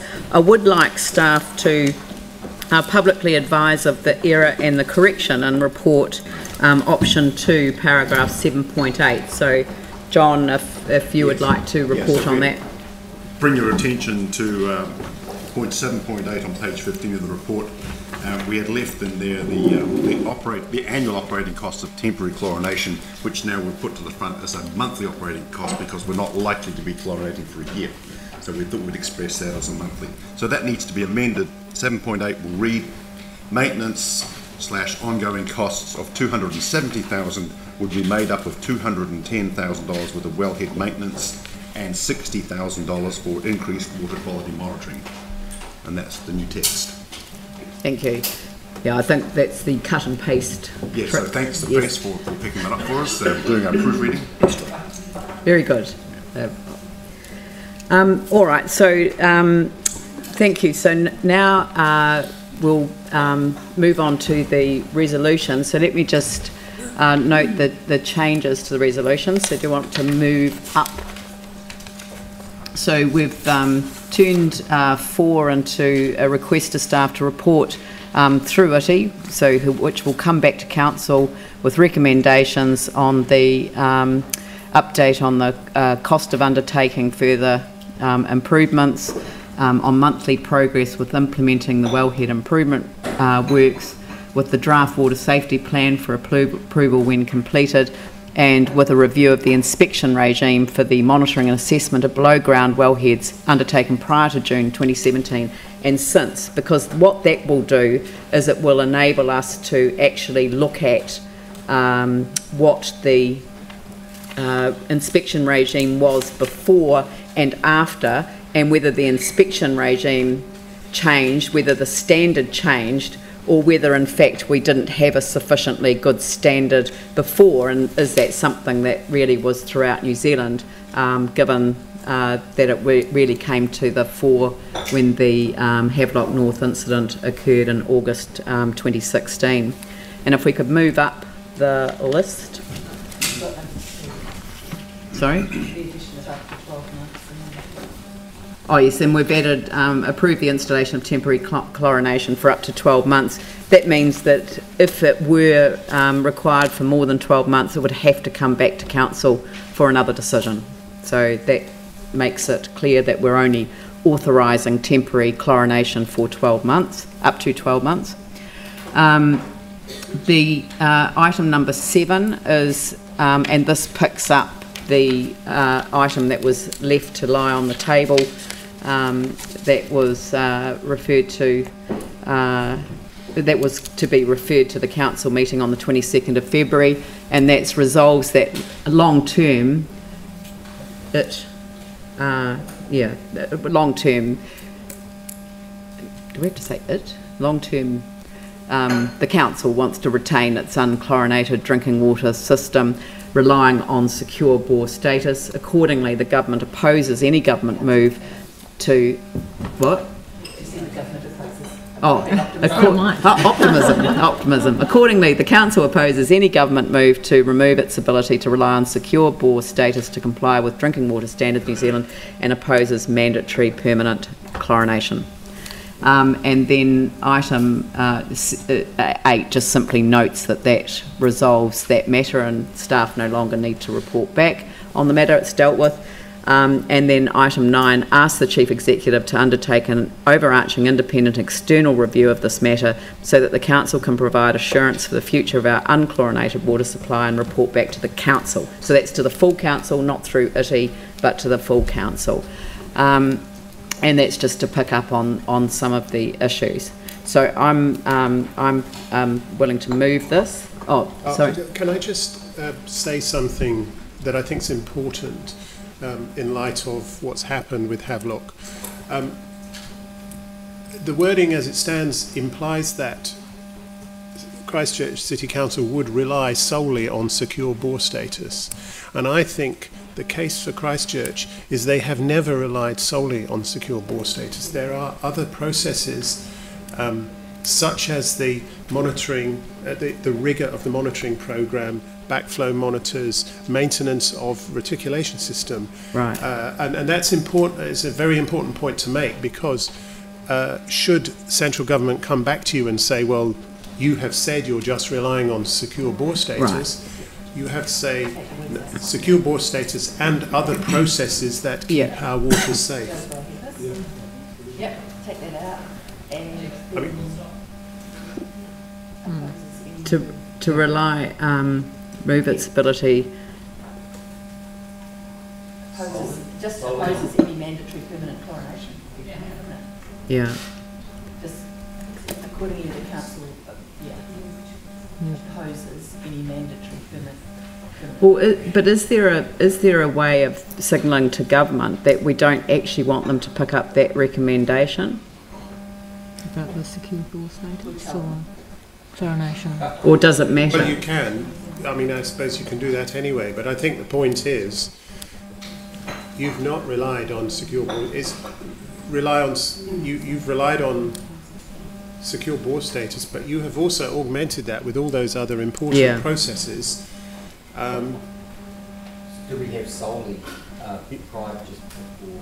Yeah, well, accordingly, the council opposes any government imposed mandatory permanent chlorination.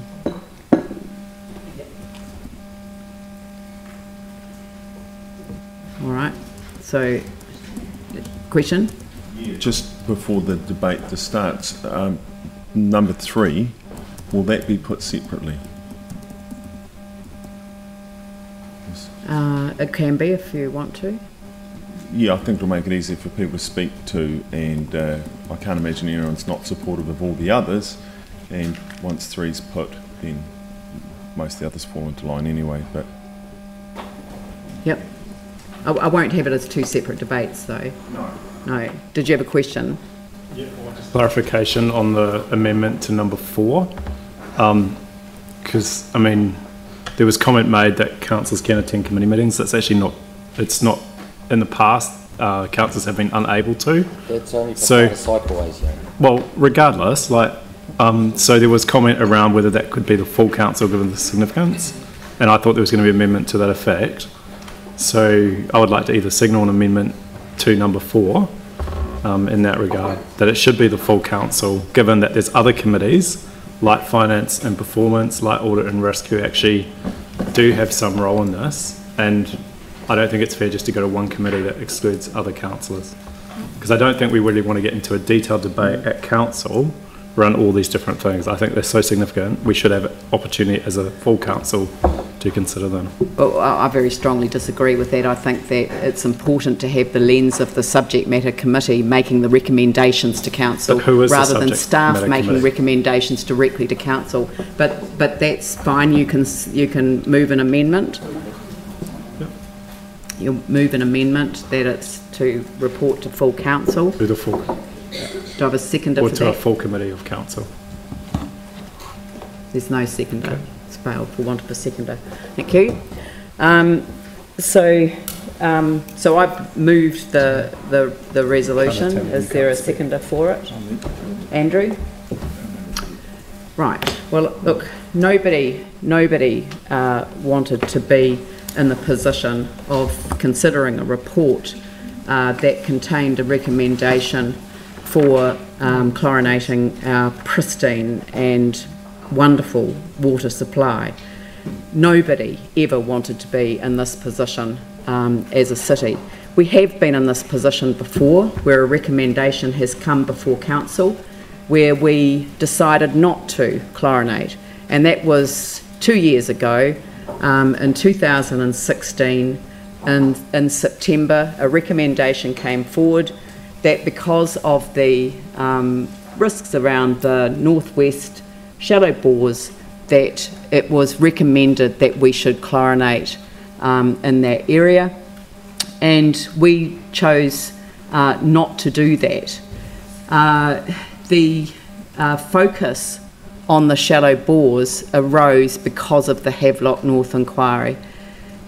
It was always on this council's agenda for a very long time to stop reliance on the shallow bores and to go for additional deep bores in those areas, and that is a program of work that's still being undertaken, but we have closed off the shallow bores. We agreed to do that as a matter of urgency, and we brought that work forward. There were risks, and we decided as a council that weighing up those risks, providing people with the information that they would require, knowing that we have an excellent process for testing, second to none, because we value our pure water supply, we were able to make that decision. And it was against the advice of staff, and it was against the advice of the medical officer of health. But that was the decision that we made.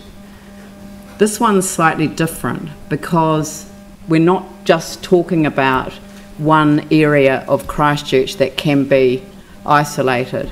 We're talking about losing secure bore status from borehead status from bores that are right across the city, 103 I think in total, and of course there are a significant number that are no problem at all because they've all been built above ground since a particular time.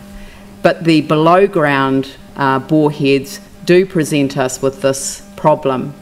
In many respects, it doesn't matter whether it was as a result of the Havelock North inquiry that there has been an increased sense of risk and risk aversion in terms of the sign-off of the engineers, but we cannot rely on the status, the secure status of our boreheads, and that is not a risk that I'm prepared to take. And the reason I'm not prepared to take that risk is because although the risk, the probability is slight, it is unlikely that there would be any event. We haven't had any transgressions in significant rain events that have already been mentioned. So the risk is very small, but the consequences, they are huge. And when you think about the potential consequences, you take an area of Havelock North and the number of people that were affected there, 3 to 5 people died and there were thousands infected. There would be hundreds of thousands potentially exposed here in Christchurch, and how many deaths could possibly occur. So although the risk is small, I'm going to say risk is two things. It's probability and consequences. So although the probability is small, the consequences are high. This puts a red flag around the risk for me, and that's why I'm moving the recommendation. Andrew. We've heard a lot of detailed information today by way of the answers to the many questions that have been put, and also the information that was provided in the report and in previous briefings as well. And having considered all of that information, in my mind, the way forward is reasonably obvious. We've lost our secure status. We need to regain that as soon as possible, and I believe that the steps that we need to take in the meantime are pretty clear. As has been said, the reality is that the risk of contamination is low, but the consequences of contamination could be probably more than significant. We as a council have got a responsibility to take seriously the advice that we've been provided and the information that's been put in front of us, and we certainly have a responsibility for the health of our residents, the health of our citizens, to make sure that we do the responsible thing to ensure that the quality of our water supply is not a risk to public health.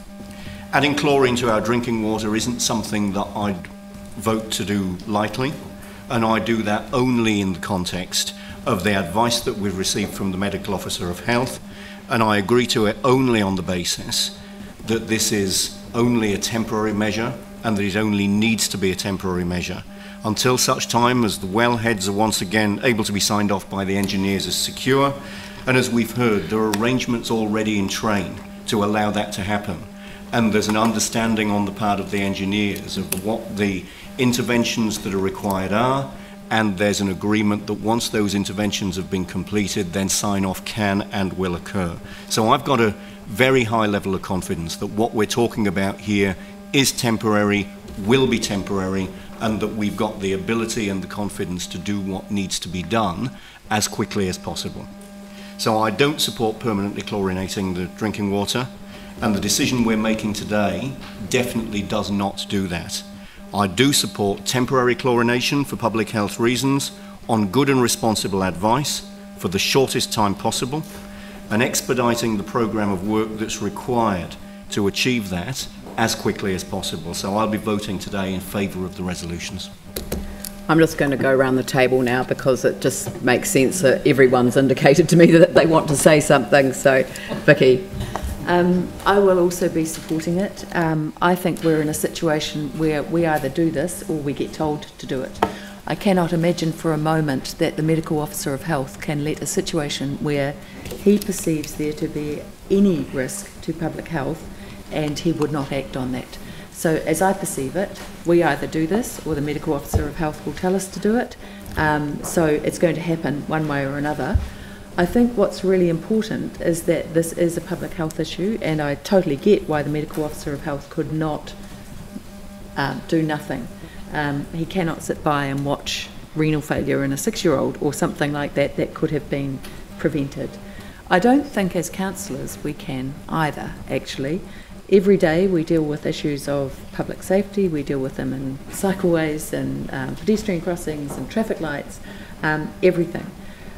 So safety has to be one of the things that we look at very carefully. My focus is on making sure that we get long-term safe drinking water without chlorination.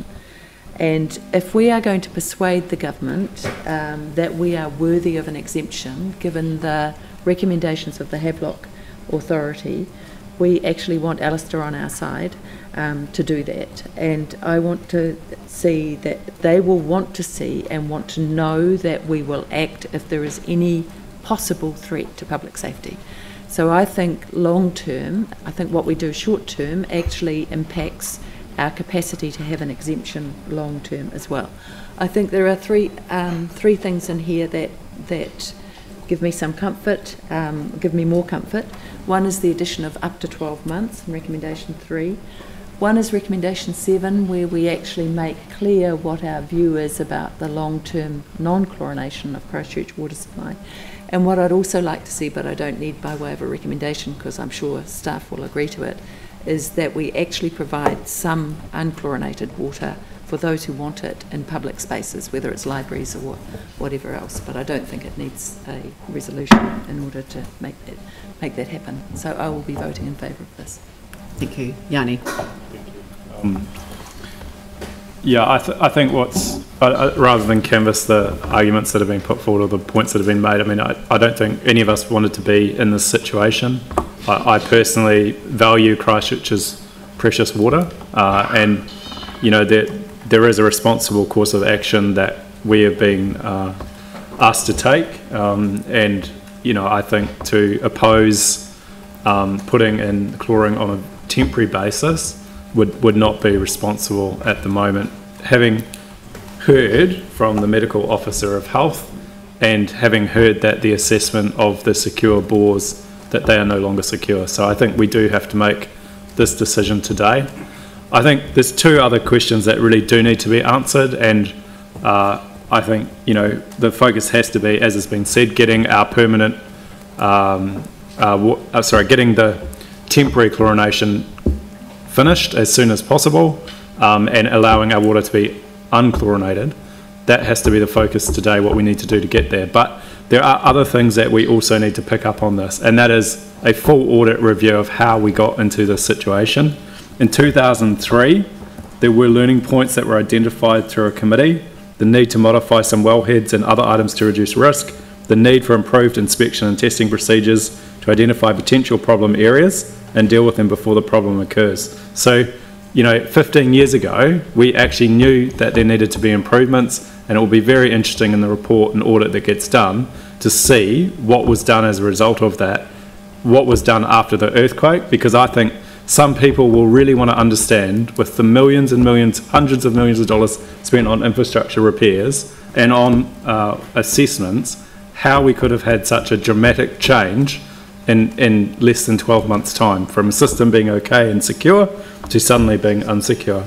I think the other thing that's really important is that the secure bore status is only one way of reducing risk, and I hope that councillors will look at things like the sewage contamination of our wellheads that won't be covered under this repair program, that will be hopefully identified as something that we should also be doing to reduce the risk. So, you know, I would love not to be able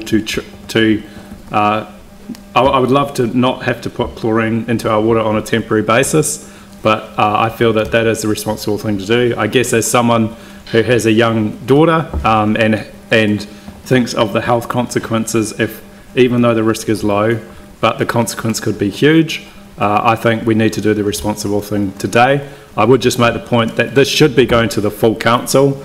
You know, I wouldn't expect the Reg and Consents Committee, who lost the accreditation, or the council monitoring the accreditation, it's a full council consequence as we're seeing today, and it should be the full council that looks at the response, not just one committee, because many other committees, whether it's finance and performance, audit and risk, have a role to play in this, have already had reports around this, and I think we need the full council taking responsibility.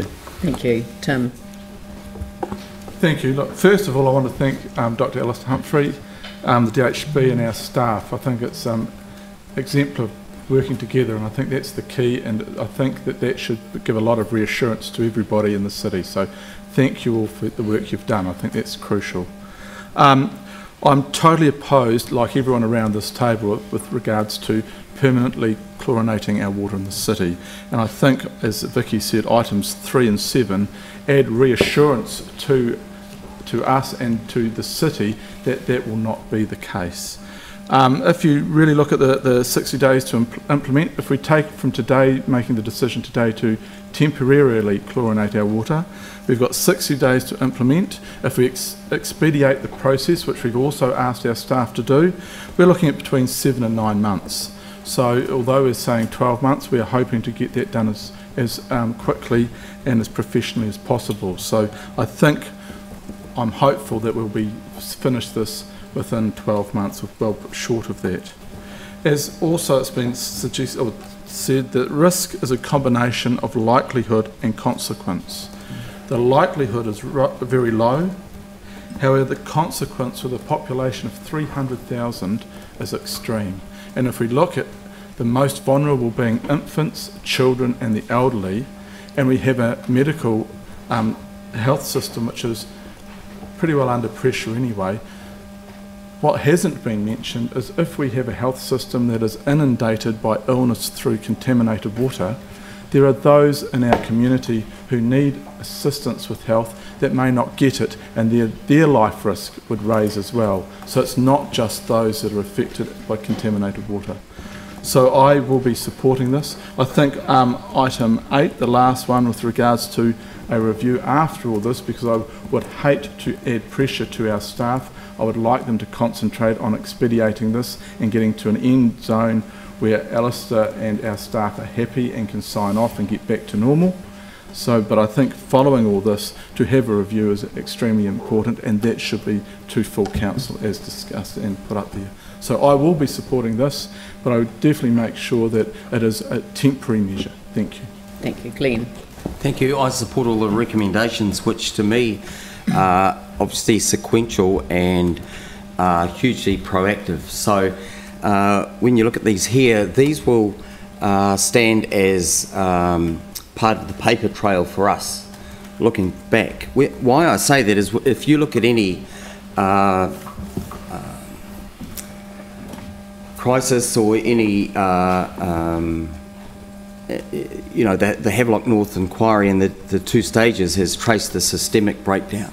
So we are acting now, we're being proactive before we have a public health crisis, and the government will look at this and they will want to know subcommittee onwards that we've taken this seriously, and that we're obtaining all the information, getting our reports in place, acting. So I'm fully behind this.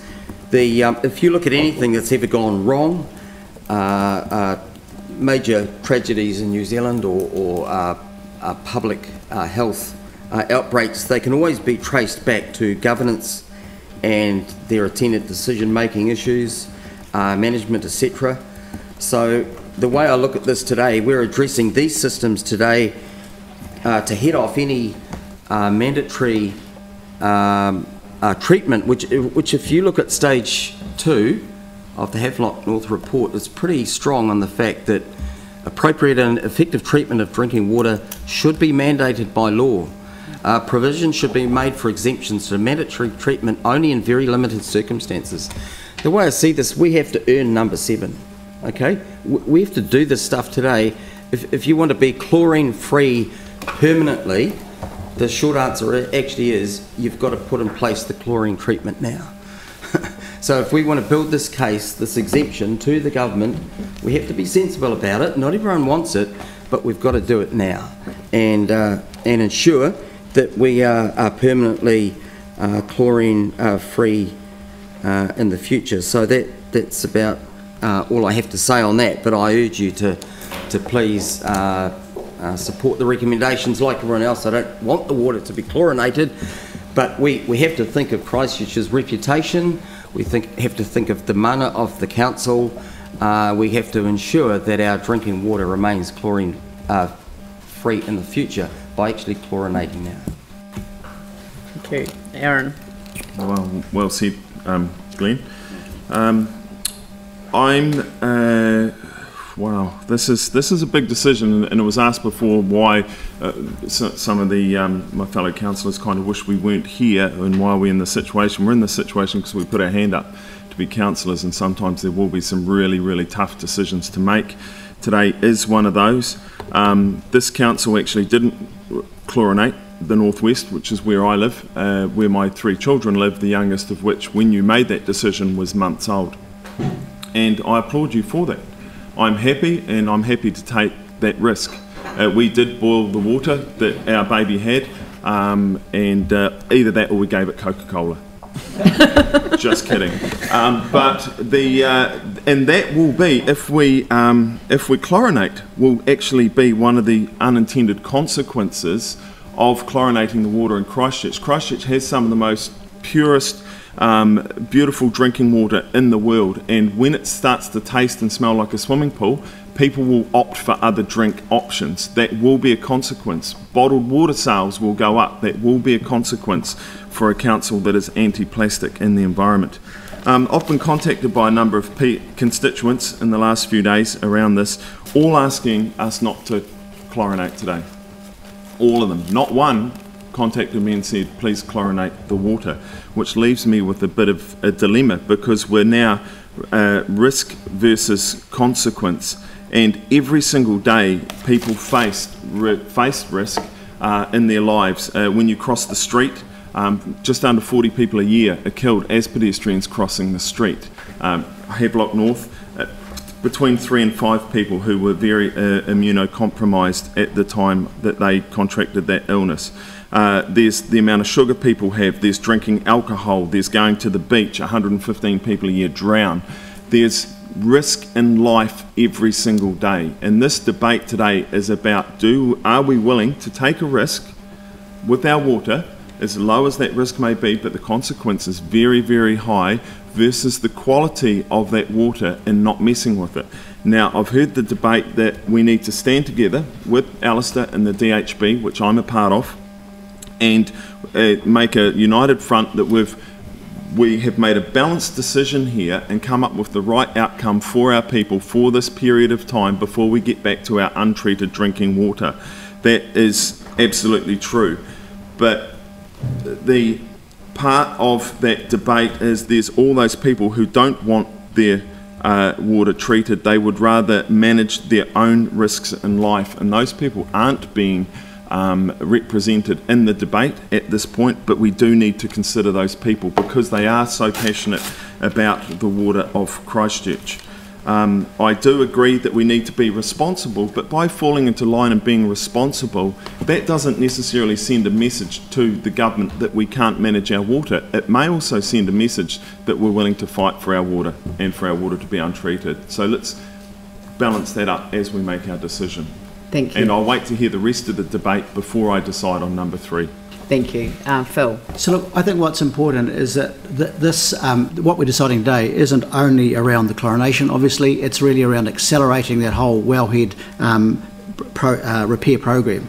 And it's a combination of interventions that is going to work so we return to be able to not have to chlorinate.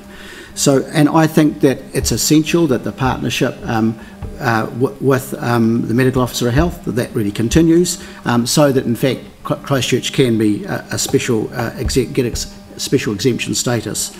And I think that continuing that partnership in a constructive way, that will help give us credibility, not only to the Christchurch people, but also with the government.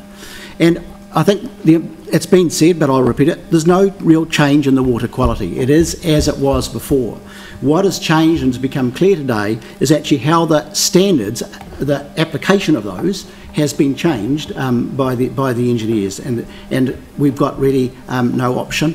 And I think it's encouraging that in fact in August, and the ITI committee considered a lot of these reports, that Christchurch wasn't only compliant at the time, in fact we were complimented. And Alistair referred to that today. I think retaining the committee as part of a process that we work through is really, really important. I think that way this quite technical work can be focused and in fact we can become quite effective. So in fact we work with the whole of council. Yeah, Dion.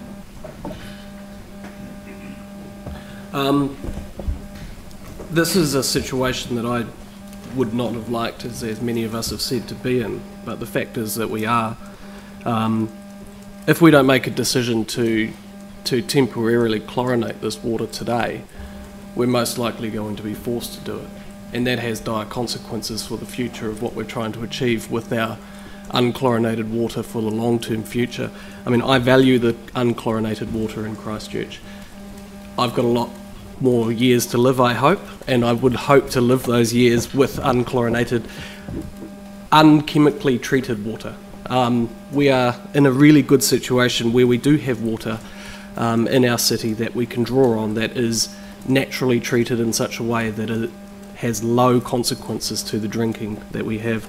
I wanted number 4 to come back to council, to the full council initially, but a compromise that we had was number 9, where we said that we're going to have an overarching review of this process so that we can understand why we've got to this point, how we're going to be better, so that we can make those assurances to our people in our city and to the government and to anybody who visits our city that when they turn the tap on, they are going to be safe, that they are not going to get sick.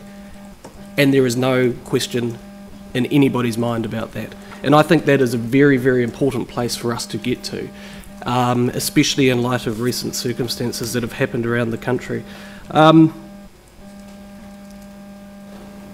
One of the things that I've been thinking about recently is actually around the testing regime that we do have, and I do wish that in the future we could have very quick testing, such as like 5-minute tests to understand where the pathogens are coming, and I think there's some good research that I hope one day is going to actually get there, so we can actually get really quick testing and then answers about what's in our water, so that actually all water suppliers can actually have an instant understanding of what's in their water. At the moment I think it's 24 hours or something along that line.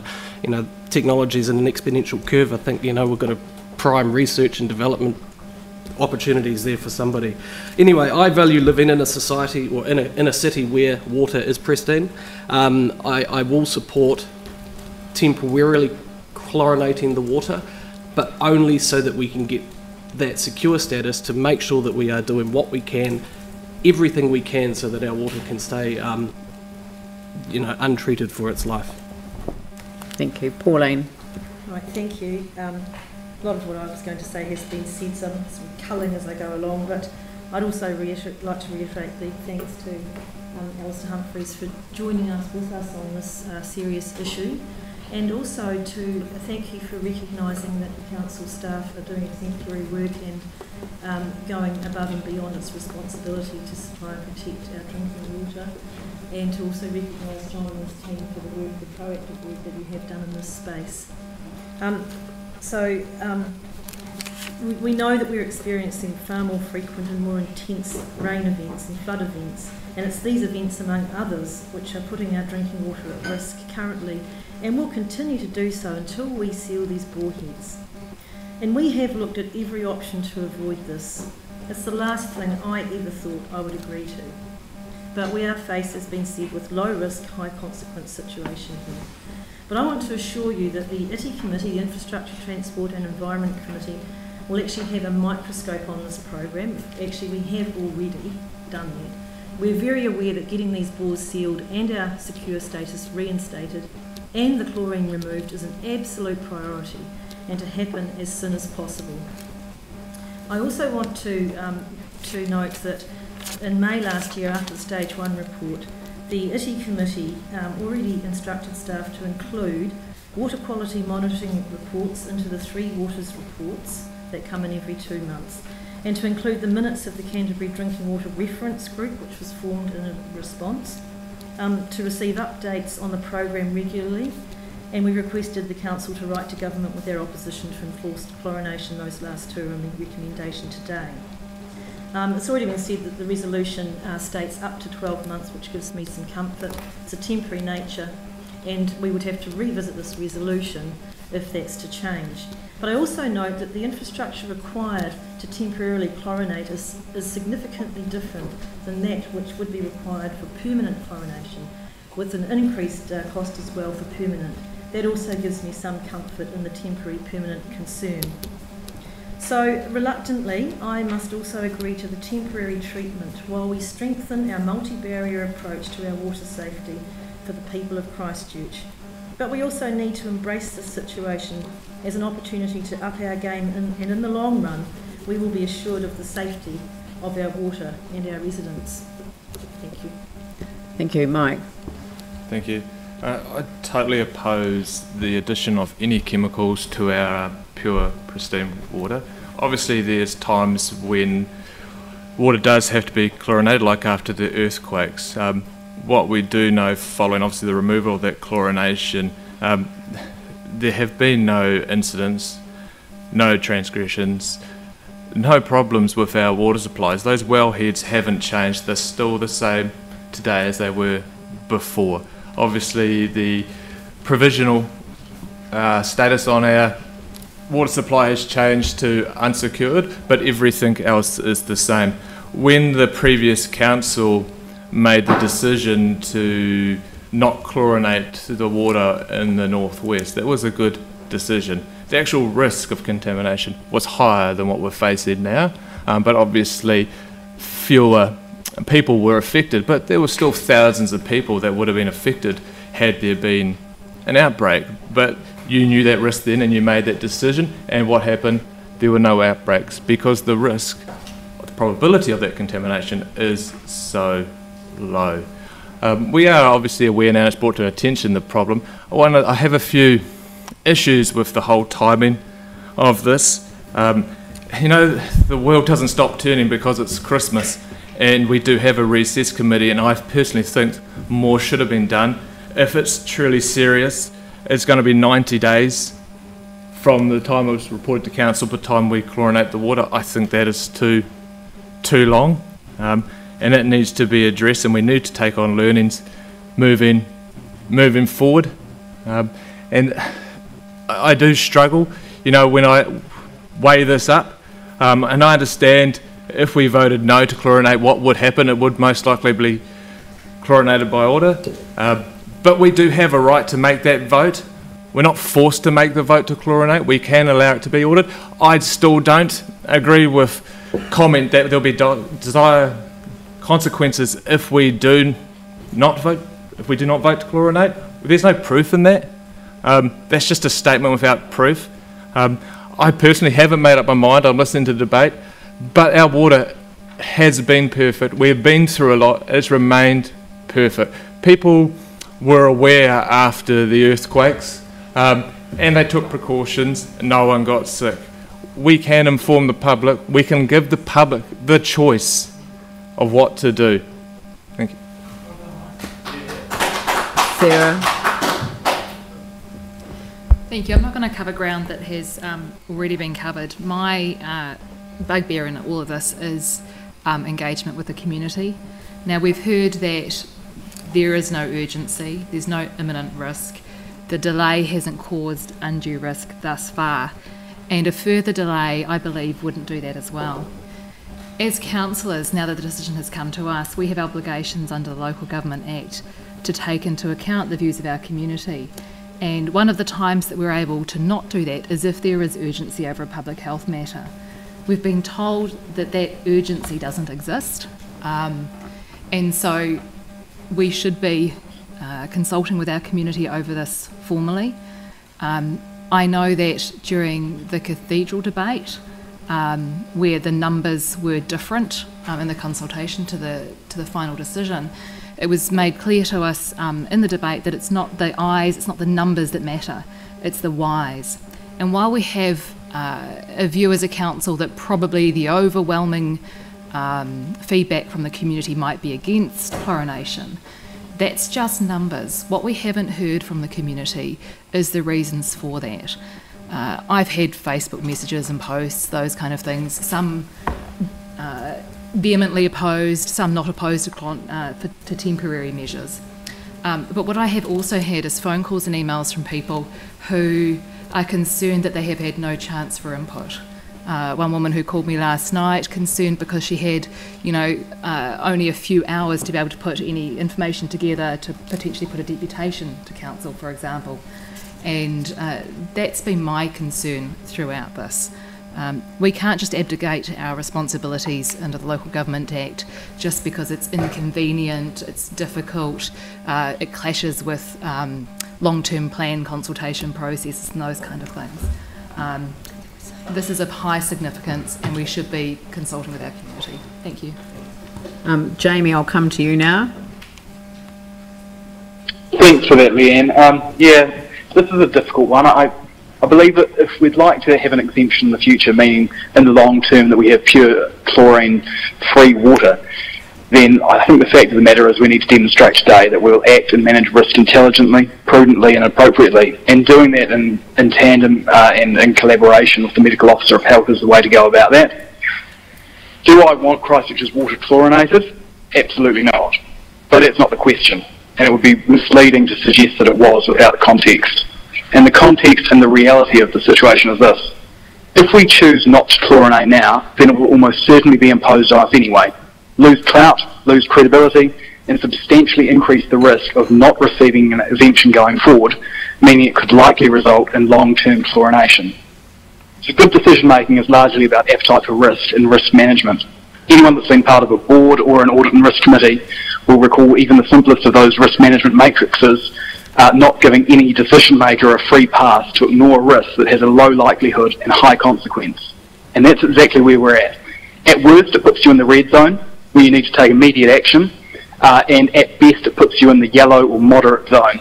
So simply put, a decision not to do this now, as much as I don't like it, would mean that we've failed as governors. And even more simply put, it's clear that if we want our water to be chlorine-free in the long term, and I most certainly do, then we need to make this prudent, albeit difficult decision today and support the recommendation.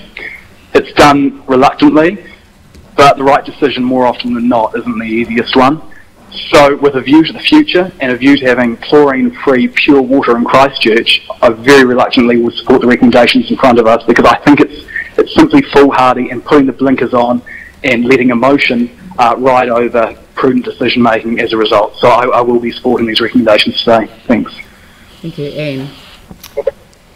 Well, despite having an excellent report in August stating all council supplies achieve full bacterial compliance, a result that I understand has not been achieved before, new engineering assessments of Christchurch wells have revealed some may be susceptible to contamination, especially in heavy rainfall events.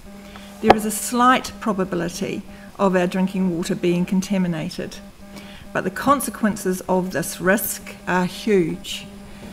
As a council, it is our responsibility to provide safe water, drinking water, and a duty of care to protect our residents, especially the vulnerable, the young, the old, the pregnant and the immune compromised. The steps recommended in this report, these recommendations will achieve this. Temporary chlorination, while continuing a very thorough work program and review process, will achieve protection for our vulnerable and ensure that permanent chlorination will never have to be considered for Christchurch water. I am particularly reassured by points 7 and 9 and hope it will also reassure our fellow residents that we as a council are vehemently oppose any move by central government to require us to chlorinate our water permanently. Therefore, I am in full support of these recommendations today. Thank you, David East. Thank you. With only a couple of speakers to follow me, it's probably been said pretty much around the room, and I do concur pretty much with the thoughts that Jamie expressed a few moments ago, in that whilst we find ourselves in this invidious position and we are taking a morally responsible approach, should we choose not to, I believe the Medical Officer of Health has no other course of action but to instruct us to chlorinate anyway.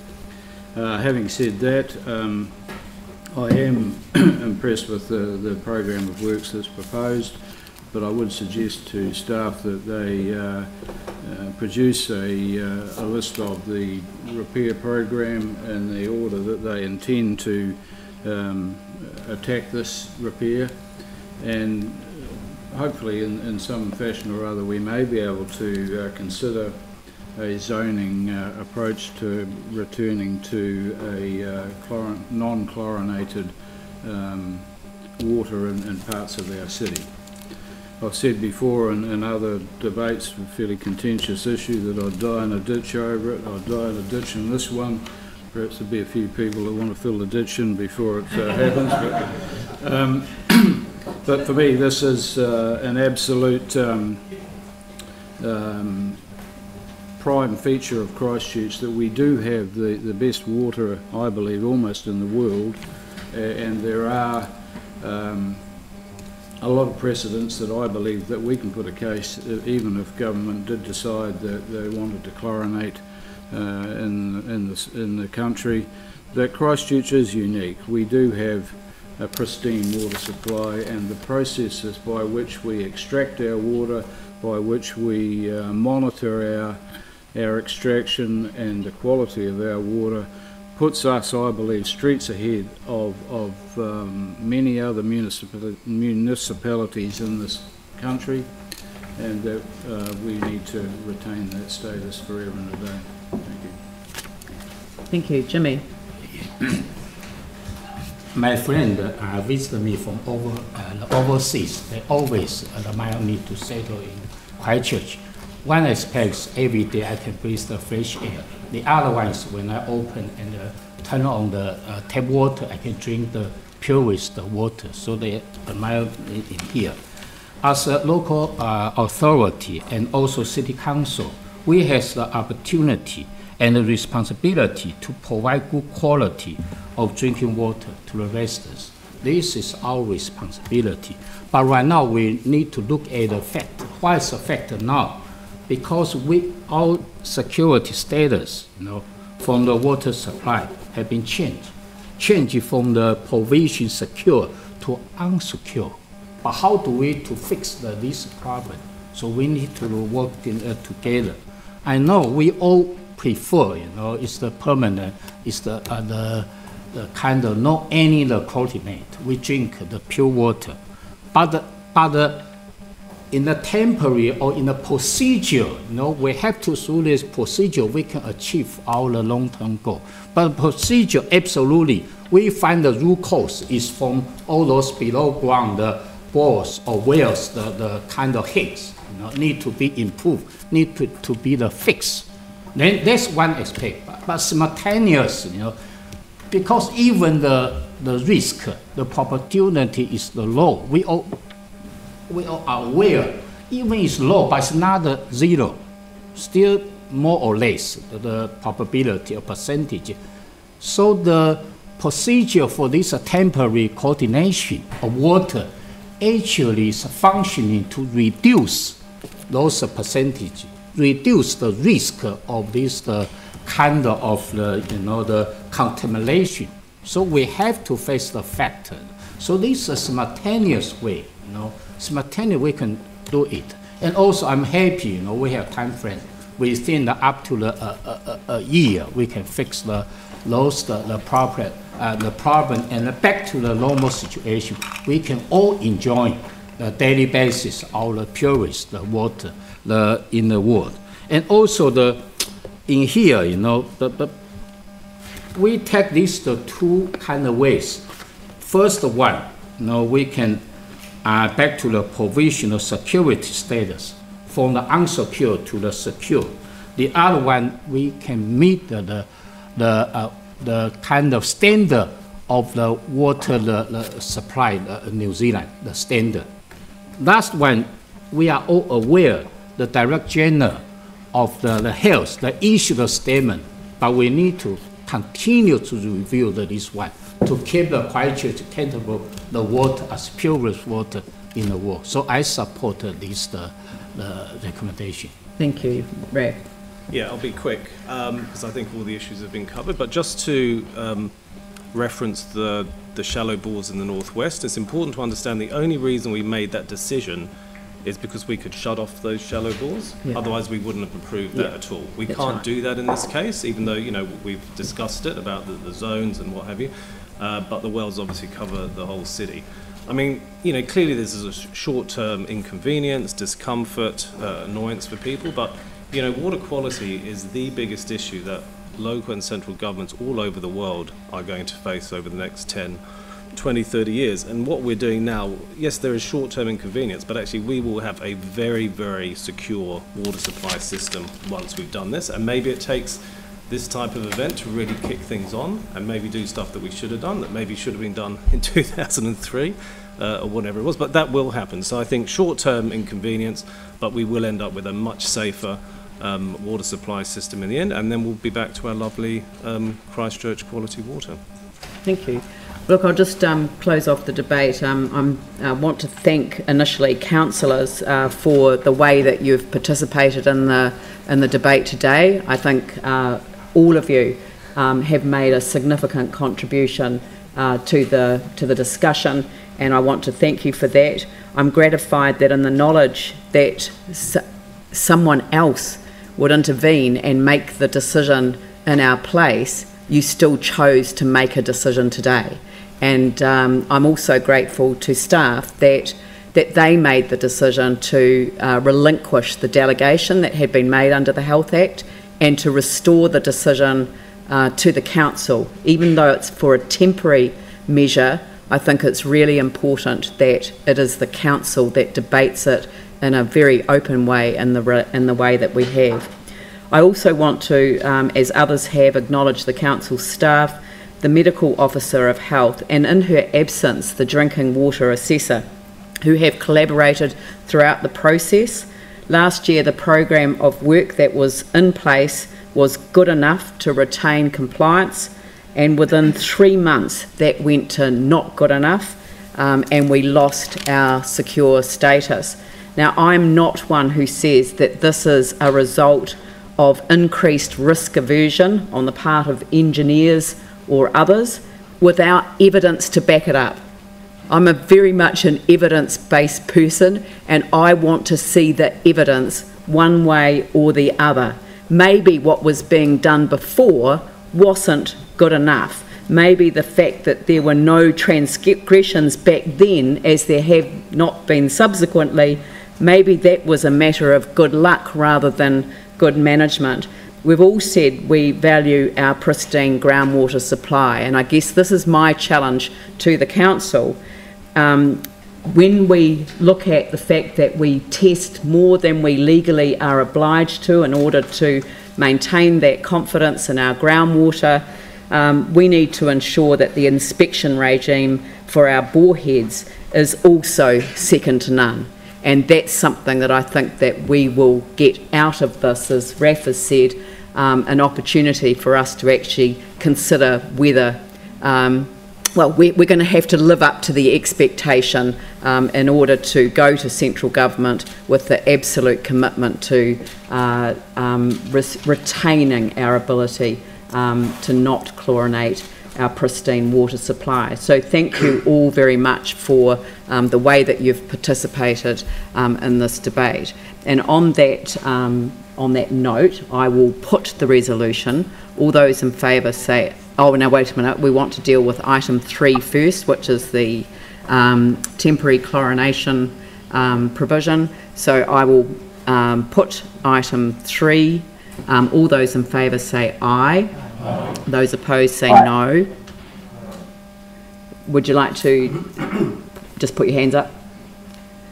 So Aaron Kewen, Mike Davidson and Sarah Templeton. Thank you. Thank you. Thank you. I will put the whole resolution. All those in favour say aye. Aye. Those opposed say no. That's carried. Thank you very much. So I would like now to move that we go into the that we adopt the resolution to exclude the public as set out on pages 37 and 38 of the agenda and page 16 of the supplementary agenda, and that Jeremy Smith, Chair of Christchurch City Holdings, Paul Munro, Chief Executive of Christchurch City Holdings, and Therese Arsenault, Chair of New Zealand Christchurch NZ, be permitted to remain after the public are excluded for item 15 and as accordance with the resolution. So I'll put that motion. All those in favour say aye. Oh no, sorry. Would you like to second it, Andrew? Sorry. All those in favour say aye. Aye. Those opposed say no. That's carried. Thank you. I propose that we adjourn for lunch and come back at